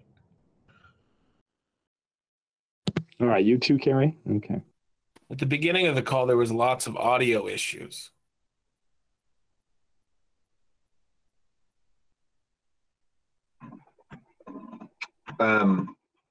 Yeah, it's been generally okay for me. I don't. Anyway, guess we can keep going and see how it goes. One other question I had on the budgeted stuff. How is the sharing when you have a staff shared between the high school and the whatever we're calling the new alternate program at the high school? How does that work for the budgeting purpose? Like, are we just are we paying their full salary and then they spend time in the other part? Or yeah, you asked that before, Andrew. So those students would be your okay. students. Yeah. So if students were placed there at the high school level, they'll be registered RUD students. Okay. So yeah, great. So then we don't have to worry about it. Right. Yeah, that keeps it way cleaner. Sorry if I asked that before. No, that's all right. I just It's confusing. they'll be registered RUD students. And because this would be a program within RUD. It's like if students go to HARP, they're Hartford students, and then there's additional monies charged based on them accessing that program. Okay.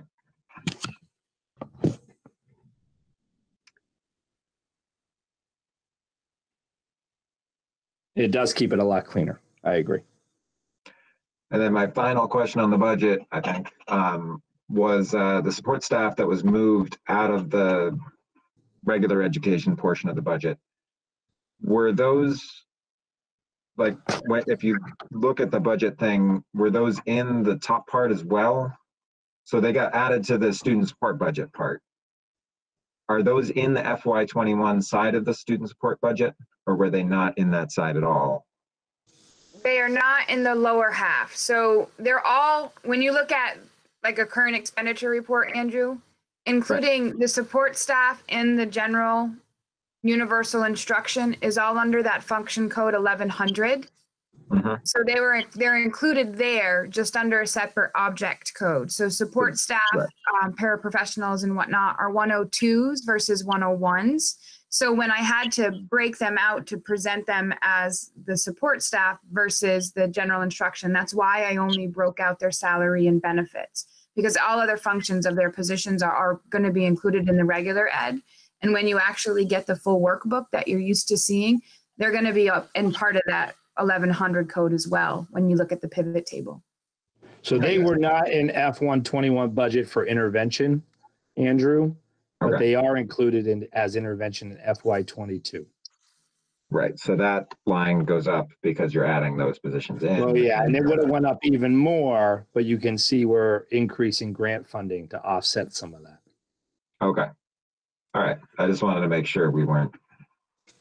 Yeah. Nope. Great question. And we're going to continue to ask those questions. And then, like I said, you'll see it in December too. Okay. Does anybody else have budget questions? Other board members?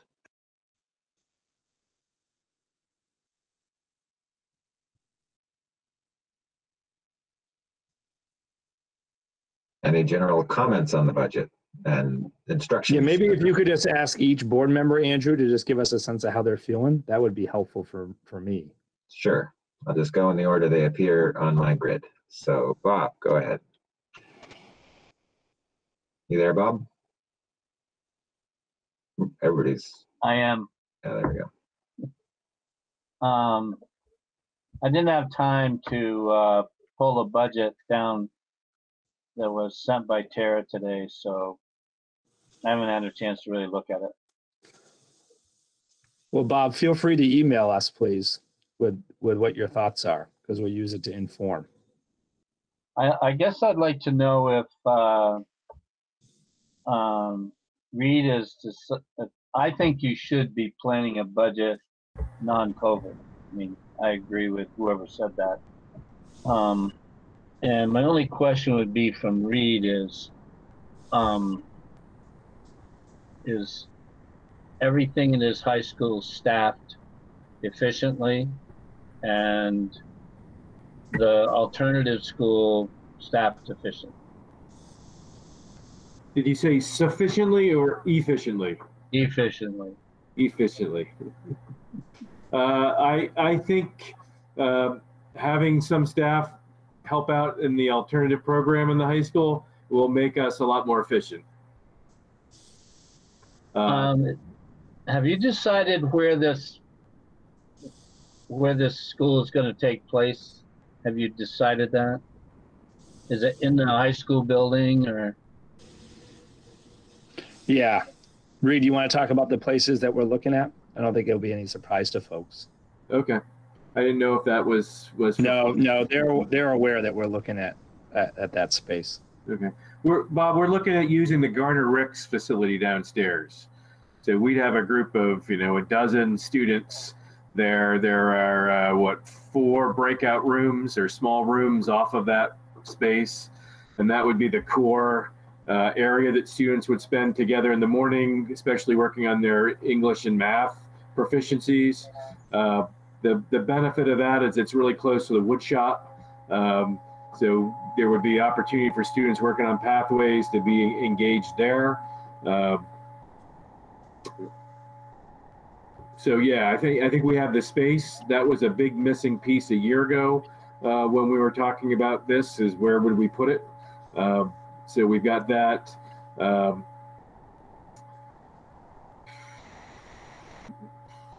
I think we're pretty efficient. Yeah, I mean, you can always put more kids in a classroom, and we could drop a teacher here or there down to 0.8, and maybe we'd lose a quality teacher and have bigger class sizes if we were just looking at efficiency. But I think we'll be a lot more efficient next year than this year. But that also depends on numbers. I think we're anticipating, we're not counting on this, but we're anticipating that we'll do a better job bringing more students into the SU, because we're not publicly talking about cutting positions and cutting into programs like we had the last 2 years. We're talking of, this budget would sustain all of our current programs. And if anything, it adds a little bit because it adds pathway options for students that don't exist now. And we'll be bringing the outdoor program onto the Royalton campus, which we'd wanted to do this year, but we're committing to do that next year. Are you improving your alternative program? I mean, your hands-on programs? The hands-on programs have suffered for lack of enrollment post-merger. Before the merger, they primarily service middle school students.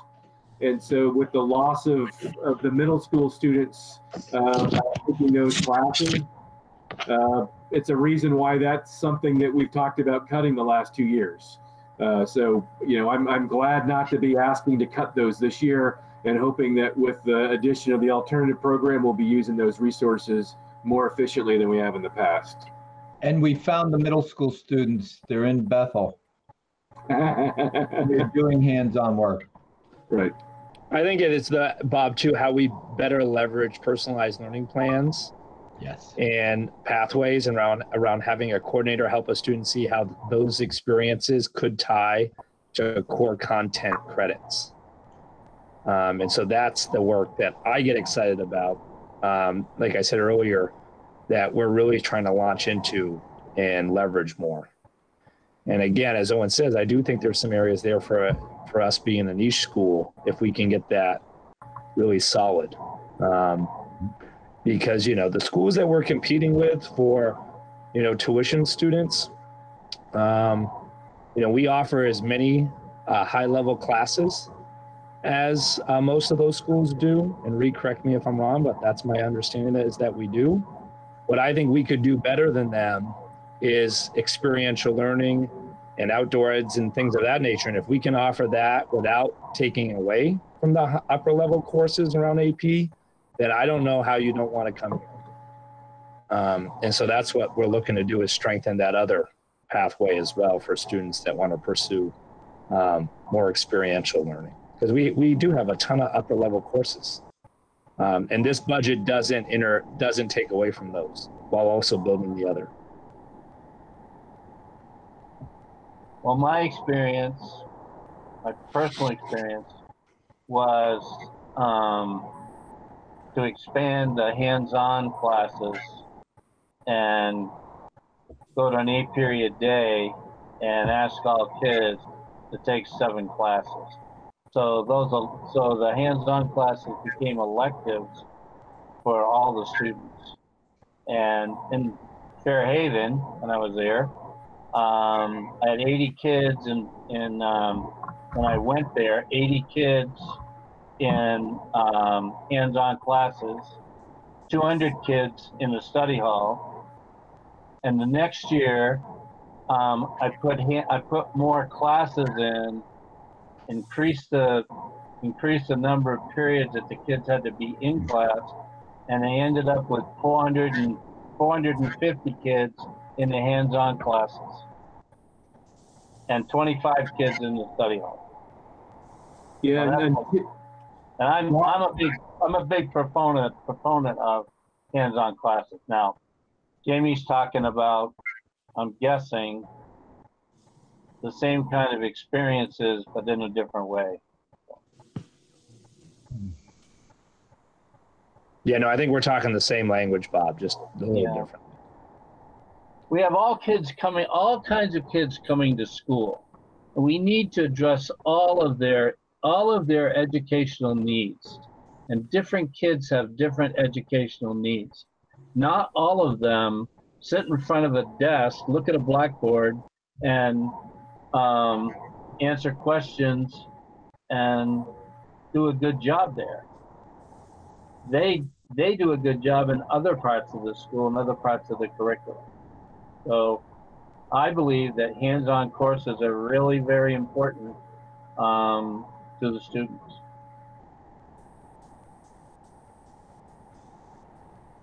You have fewer discipline problems and more kids engaged in school. All right. Lisa, do you have any comments on the budget? From what I could see from what was presented, I was really glad to see that there seems to be a savings on most things overall, and nothing seems to have increased as far as the bottom line, and without having to cut anything. It just seems like you guys are really looking at what's working, and so it looks like you're putting a lot of thought into it. I'd have to put a little more time into looking at what was presented if I had any more feedback, but overall I like what I'm seeing. Chris?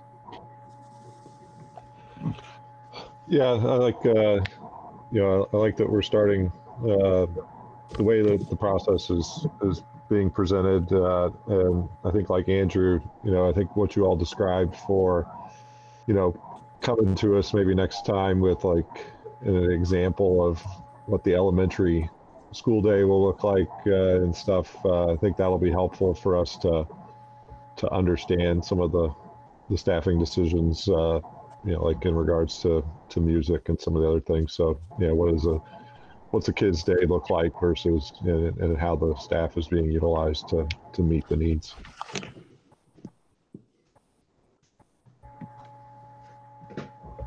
Rodney?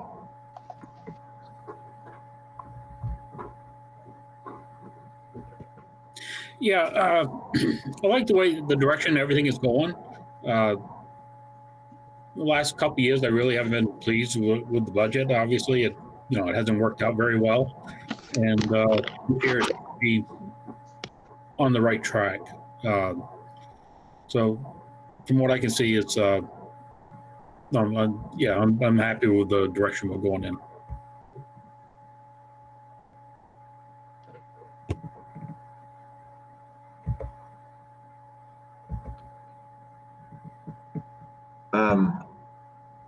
I guess one question I would have, like what are these projected for like health insurance? Been one thing that's really killed us in the past. Carrie, you want to talk about that? The current projections that I have built in, Andrew, were based on the initial rates projections released earlier this year. Once the final rates are released, we can make updates if necessary, but I'm comfortable with what's in there. Okay. And again, What Andrew, are they? we did budget 100% HRA. Yeah, we did make that adjustment for the first draft of the budgets because that's really something that we need to make sure we have appropriate allocations for. Okay. Considering, So with the new that's going from, negotiated like- contract, the board is responsible from first dollar forward. Right. Okay. And what do we budget for that now? It was like 60% or something? Let me just go back and double check, Andrew. I know it fluctuated in between districts. I'll get right back to you. Maybe we were 50 something. Okay. Well. And do you know what the health insurance increase was projected to be? Tara, between 12 and 18. Health insurance projections between 12 to 18. Yes, sorry, I was looking up the HRA thing. Yep. Yeah. Between Okay. 12 to 18, Andrew, depending on the plan. Well, I'm impressed you guys are still showing projected savings then, because that's pretty crazy. Well, again, I mean, there's some big areas here, right, that we're using some title funds for. Right. And there's a few positions not replaced in this budget. So on the title funds thing, are these like, right now we're kind of taking those positions, not putting them in the budget if they're funded by revenues. Is that changed from what we did previous years? Like, is this money that we're using for something else that we're now using for this? So we've increased federal revenues to you guys to offset some of your interventionists, specifically in the area of mathematics. But also another area, if you look at MTSS-A, that position, I'm providing you guys with additional $50,000 in Title II funds to offset that position. So what was that that's money pretty being significant. used for before, I guess is my question. Like, was it spent at the SU level? Yep. Now it's being, Spent okay, at the SU level. So when we restructured, remember those positions from the SU, Title II money was covering those positions. okay. Andrew, we were in the current FY21 budget, we funded 50% of the HRA exposure. Do you have a feeling for how that's going? I asked DataPath again yesterday for an updated utilization report. They've been having some technical difficulties on their end, so they haven't been able to give it to me for first quarter. When I looked at it last, we were trending between 45 and 47%. And that's for everybody in the SU. And that would be like, The end of last fiscal year. okay, I just don't know how it works. Like, is it, And that's about 3 months used- behind in claim processing. okay. So this is, With the way it so works this is to for utilize it. last fiscal year, not. Yeah, the not this last current. report I got was for the end of FY19. Okay, so that I'm would just be like the full utilization for last year was around 45 to 47. less about 3 months worth because it takes about 3 months for claims to get processed. And then you put COVID in that mix, and I'm sure it's going to be higher than that Okay, because of processing and the way, the hospitals and facilities in the spring. I do anticipate that utilization will be higher than the last report that I received, but I can get back to you as soon as I have that information from DataPath. okay, thanks.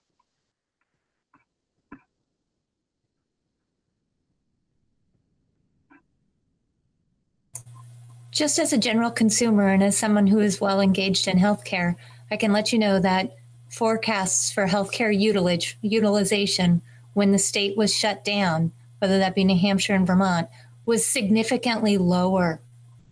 And it didn't start opening back up until June. Though Tara's statement might be correct in some aspects, I need to clarify the utilization numbers that she spoke to.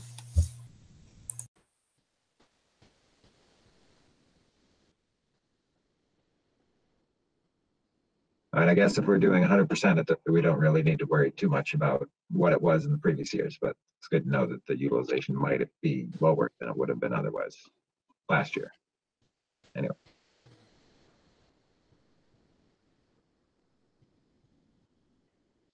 So does anybody have any more comments on the budget or anything else?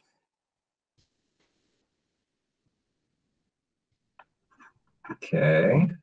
Well, thank you guys for presenting that. And yeah, I echo what everybody else said, that it was, I like the way the process is going so far, and nice that feeling like we're on top of it.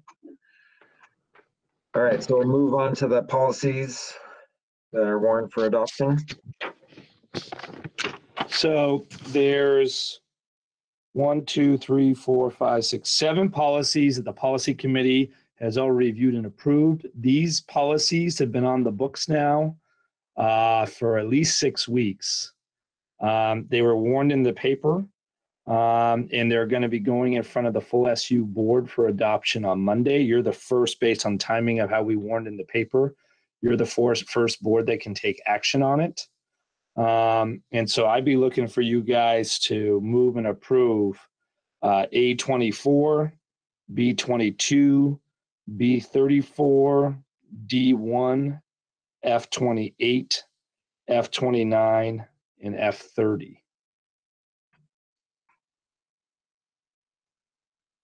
Okay, do we have any comments or discussion on any of these? Do we want to talk about them individually or just as a group?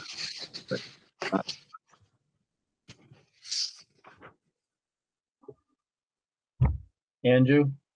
Yep. I'm going to vote no with A24. Because nothing to do with Jamie, but past experiences with this board and relationship that it's had with the superintendent, I think makes it very dangerous. So what specifically do you have a problem with? If I don't want to discuss anything in open session about that, but I'm going to vote no for this policy. Okay. I mean, I'm not sure why we couldn't discuss it in open session. I mean, basically it's saying that we set policies and the superintendent implements the policies, which is kind of the way it is now. I guess. I believe everything that's in this policy, except I'm not convinced that we're ready for a CEO yet.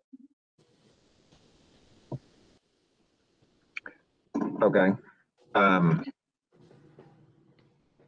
Do you have, how would you prefer it to be worded, I guess is how I would like the superintendent to build relationships with each board, working relationship with each board, and the boards have a working relationship with him, and that's it.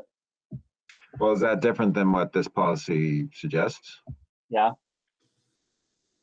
How so? I'm sorry. You really want to. Well, I mean, we need to move on it, and so we're being asked to approve it or not approve it, and yeah, so, I'm just gonna vote no. I don't care what everybody else does. okay. You can vote yes if you want. Well, I mean, I was certainly planning on voting yes, but if there's some problem with it, I'd like to know what the problem is so that I can. Well, I mean, I must say too, the comment from a board member to say that they don't think they're ready for a CEO as your CEO, I find offensive. Yeah.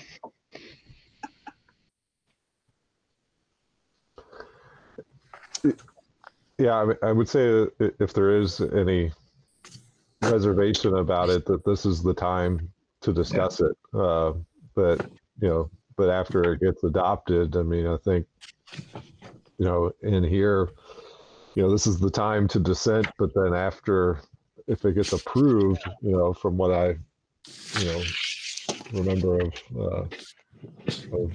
board governance and stuff, it's, the board individually, we might dissent, but then after it's adopted, then, we all work to support it. So, after this, whether we vote yes or no individually, if it passes, then it's our duty to support it, right? Right. If you pass it, I'll support it. Well, so is there anything that you can say publicly about what you think that this could cause, what problems adopting this could cause, or? No, there's nothing. No, not. I mean, do you want to discuss it? Should we discuss it in private session? I'm not sure how to proceed here. Well, Andrew, just to advise you as your superintendent, you can't discuss policy in executive session. Okay. You could discuss personnel in executive session if you choose. Okay. Well, I guess I think we should just vote on it, Andrew, and I'll just vote no. okay. I mean, I think it would be more effective if you could elaborate on what your concerns are, because right now, there's no way for us to, as Chris says, like, it's either going to get adopted or not. There's no way for us to improve it or change anything if we don't know what the issue is. So, we should try and get on the same page if we can. And it's hard to get on the same page if we don't know what, the issues are. Yeah. There's nothing I can, that I want to talk about in an open session, and Jamie's right. You can't discuss policy in executive session, so I'll just vote no. Okay. Does anybody else have comments on, do we want to do these individually? Okay, so why don't we start with A24, board superintendent relationship. Does anybody else have any comments on this one or discussion?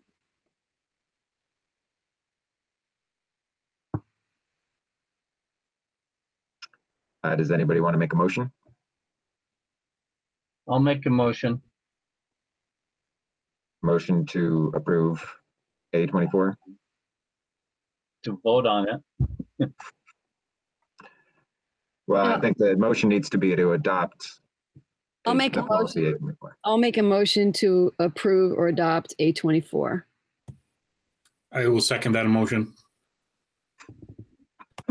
Okay, any discussion? Hearing none, why don't, all in favor say aye. Aye. Aye. Aye. All opposed? No. Say nay.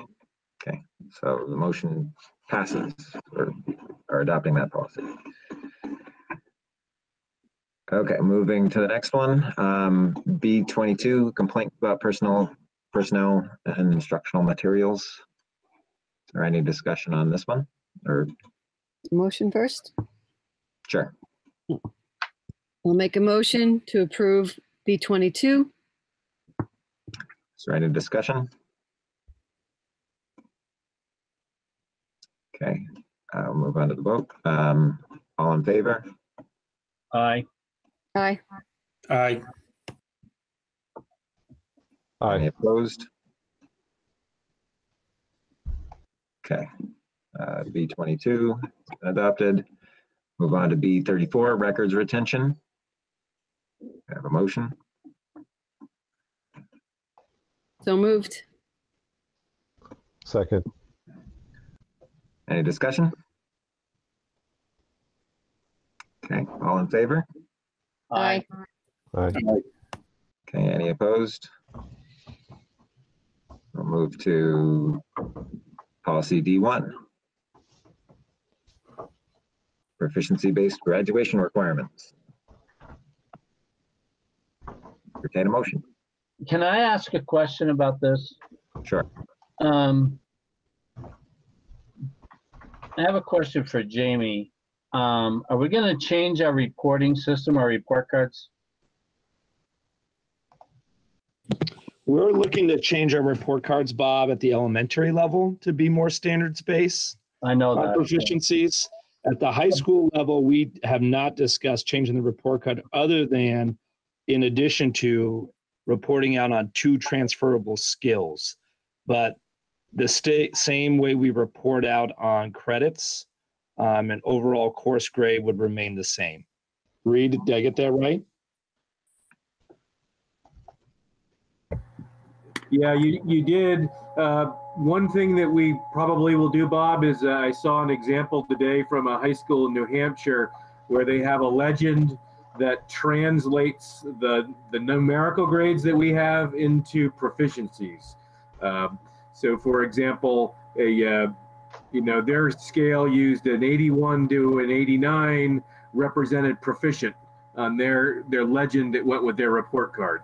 So I think that we'll probably do that. And I've got a discussion with some teachers tomorrow that may get to that point. It won't happen this semester, but maybe for second semester. But the number grades aren't going to change. Okay. You still have U.S. history 85 as your grade. That may be, and the legend may say, 85 is highly proficient. And then we might say that a 70 to 79 is proficient and a 65 to a 69 is developing proficiency. Because I don't want to handicap our kids that are headed off to college because they don't have class rank or a grade. Yep. Yeah, that won't I happen. think that's our concern as well. So I don't know if this is a place to make sure that doesn't happen, but I don't know how the rest of the board feels about it, but I feel very strongly about this. So until the colleges change their way of admitting students, I think that we need to maintain a number grade and class rank. I don't see this policy as talking about how we report out, Bob, but more so what type of opportunities we give kids to demonstrate credits or proficiency. Yeah, I understand that, but they have a way of coming back and haunting you later on. As long as everybody understands that we're not going to change our grading, and that we're going to continue with class rank until such time as colleges figure out a way of admitting students without grades. I just want to make sure that our kids are graded and have class rank. I know a lot of high schools are going to proficiency-based report cards, and I don't want to go there. All my kids have gone through college. Some of you have some kids that are going into college. So at least that, I've expressed my concerns. I hope it doesn't happen. And, this policy is okay with me. I agree with Jamie. I just want the reporting to be done in grades and class rank. Yeah, no, clearly we got to have GPAs and ways to demonstrate how students have achieved, Bob. Yeah, that's definitely schools that had missed that boat had to learn the hard way around that. But I want everybody to know it has happened out there. Yep.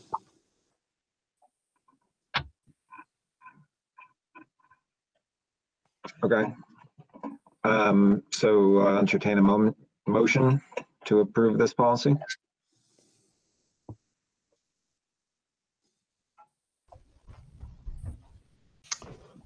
I'll make a motion to approve the policy. A second. Okay, all in favor, say aye. Aye. Aye. Okay, any opposed? Seem to have lost Rodney. We need Rodney for our quorum. No, we still Well, got 4. We have 4, All right. yeah. Good. He's back. Okay. So Rodney, we were voting on policy D1. Yeah, I exited out by mistake. Yeah. So yes, did you vote on it or? We did vote. If you want to add an aye or an Yeah, A. aye. Okay, there we go. Okay, any opposed? Okay, policy is adopted. Okay, now we're on to F28, disposition of assets. Entertain a motion to approve this policy.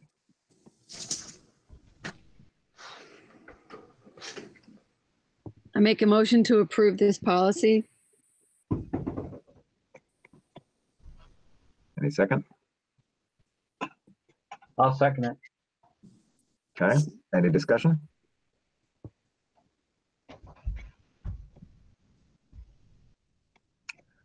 All right, hearing none. All in favor? Aye. Aye. Okay, any opposed? Okay, policy F28 been approved. Now we're on to F29, investment. Entertain a motion to approve policy F29 or adopt or whatever.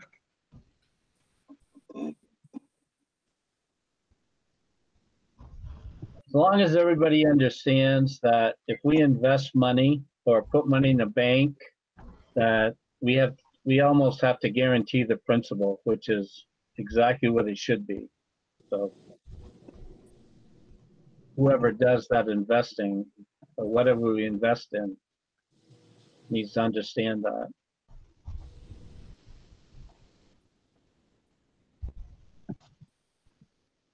Okay. I make a motion to approve F29. I'll second. Any discussion? Okay, all in favor? Say aye. Aye. Aye. Any opposed? Okay, we have adopted policy F29.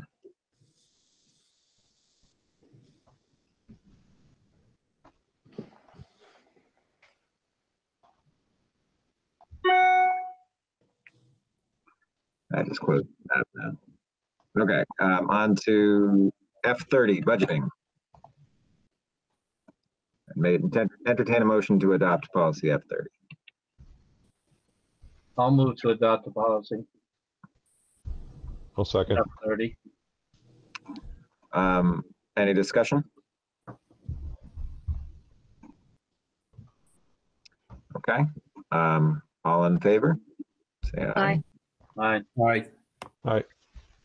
Okay, any opposed? Okay, we have adopted policy F30. So that's all the policies. Thank you all. We've been busy. So the next one coming forward would be a policy in regards to the work we've been doing around equity and race. Okay, we look forward to seeing that when you have that ready to bring forward. I have a question. When this goes to the full board, this board votes as all 3 of us vote according to the way the board voted tonight. That's not necessary, Bob. No, I mean, you can still vote how you'd like as a board member of the SU board. I don't think that's okay. I'm just, our whole board voted to support the policies, so I think Well, as a board, we should support it. but I mean, we are separate boards, so like, you know, we have adopted that policy for our board, and now it's a question of whether it's going to be adopted for the supervisory union board. So I don't know.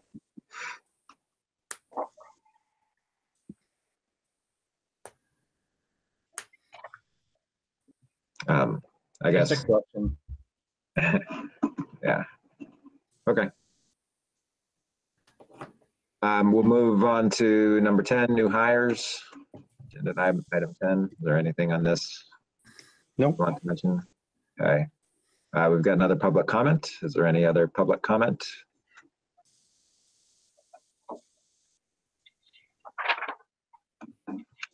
Okay, that sounds like we don't have any public comment, so we're on to an executive. Oh. Go ahead. A public comment. The biweekly news is great. It allows that disconnected parent who is driving his or her students to school every day and not ever setting foot in the building to be a little connected in this remote realm. The in and out of classroom models are interestingly fun in a way that I would have never imagined. I thought student conferences at the elementary level, as Principal Bowen had represented, went really well. The Team Snap application used by athletics has some advertising that is frustrating, but really, really coordinates communication. And I think the teachers are doing an awesome job getting through COVID stuff. And it's amazing. Thanks. Thanks very much for that feedback. Thank you, Tammy. Thank you, Tammy.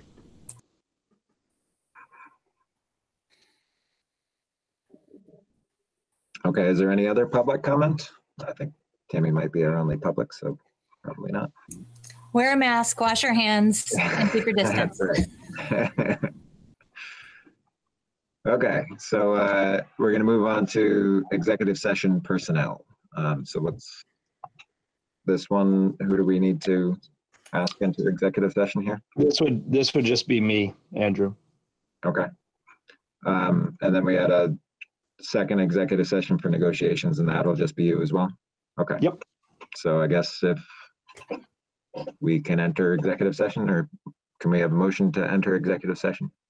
Good night, everyone. Thanks, Tara. Right. I'll make a motion to enter executive session for a personnel matter. And you're done with us, Jamie? Yes. That? All right. Be well, everybody. Stay safe. Thanks, Owen. Thanks, Reed. Thanks, Andrew, except she's already left. Okay. Do we have a second to enter executive session? I think we need one. So Yeah, I think it should be seconded. 8:29. We'll take that as Lisa seconding and entering executive session. So we'll enter executive session at 8:29. Coming out of executive session at 8:51. So I'll make a motion that we accept the superintendent's recommendation on the personnel matter.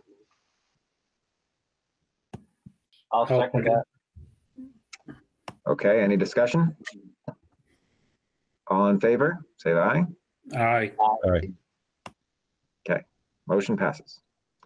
So now we'll entertain a motion to enter executive session on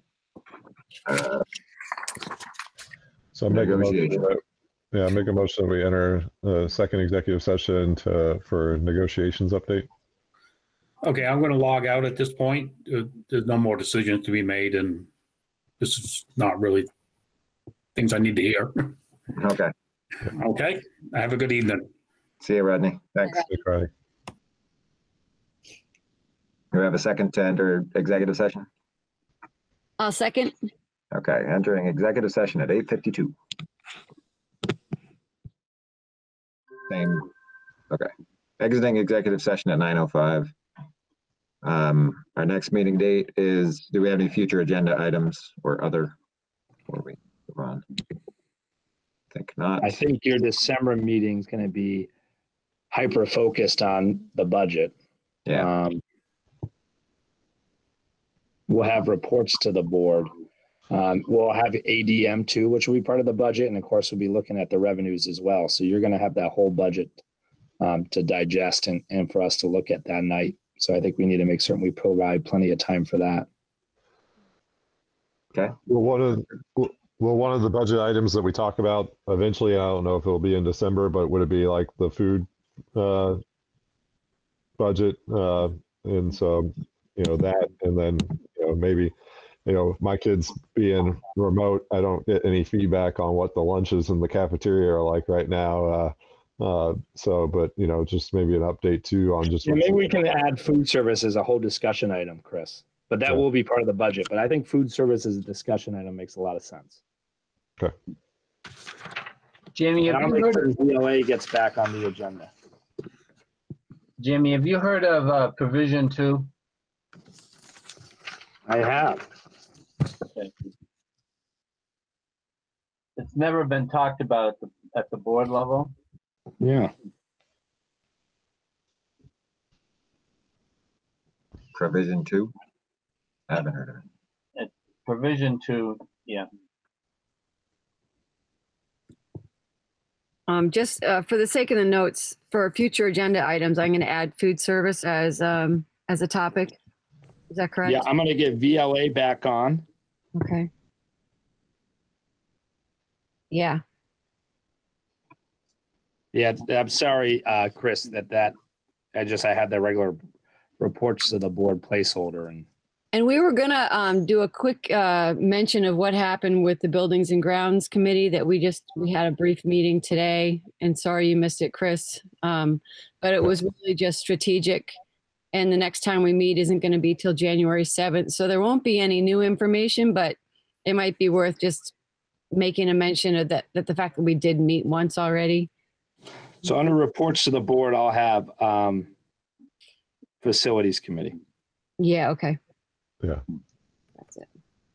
Yeah, there are those minutes that Reed sent out today, so we can probably update off of those. So yeah, I saw one of the items for the next meeting was to talk about the lighting study that was done a while ago, which would be good to talk about. Mm-hmm.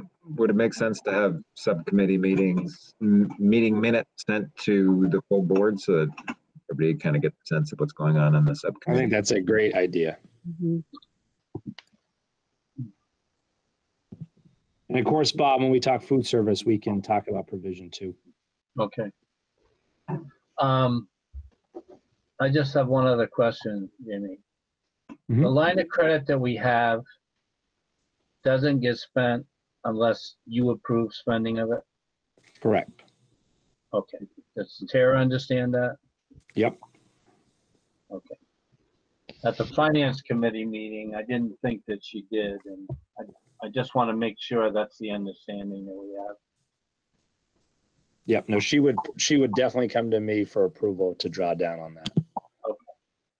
Just like any expenditure over $1,000 doesn't get processed until she comes to me for signature after it's coded.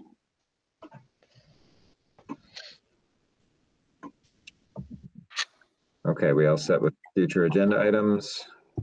Our next meeting date is Tuesday, December 15th. I think we are at the end of our agenda. Thanks team. Good job. So I make a motion to adjourn. Second that motion.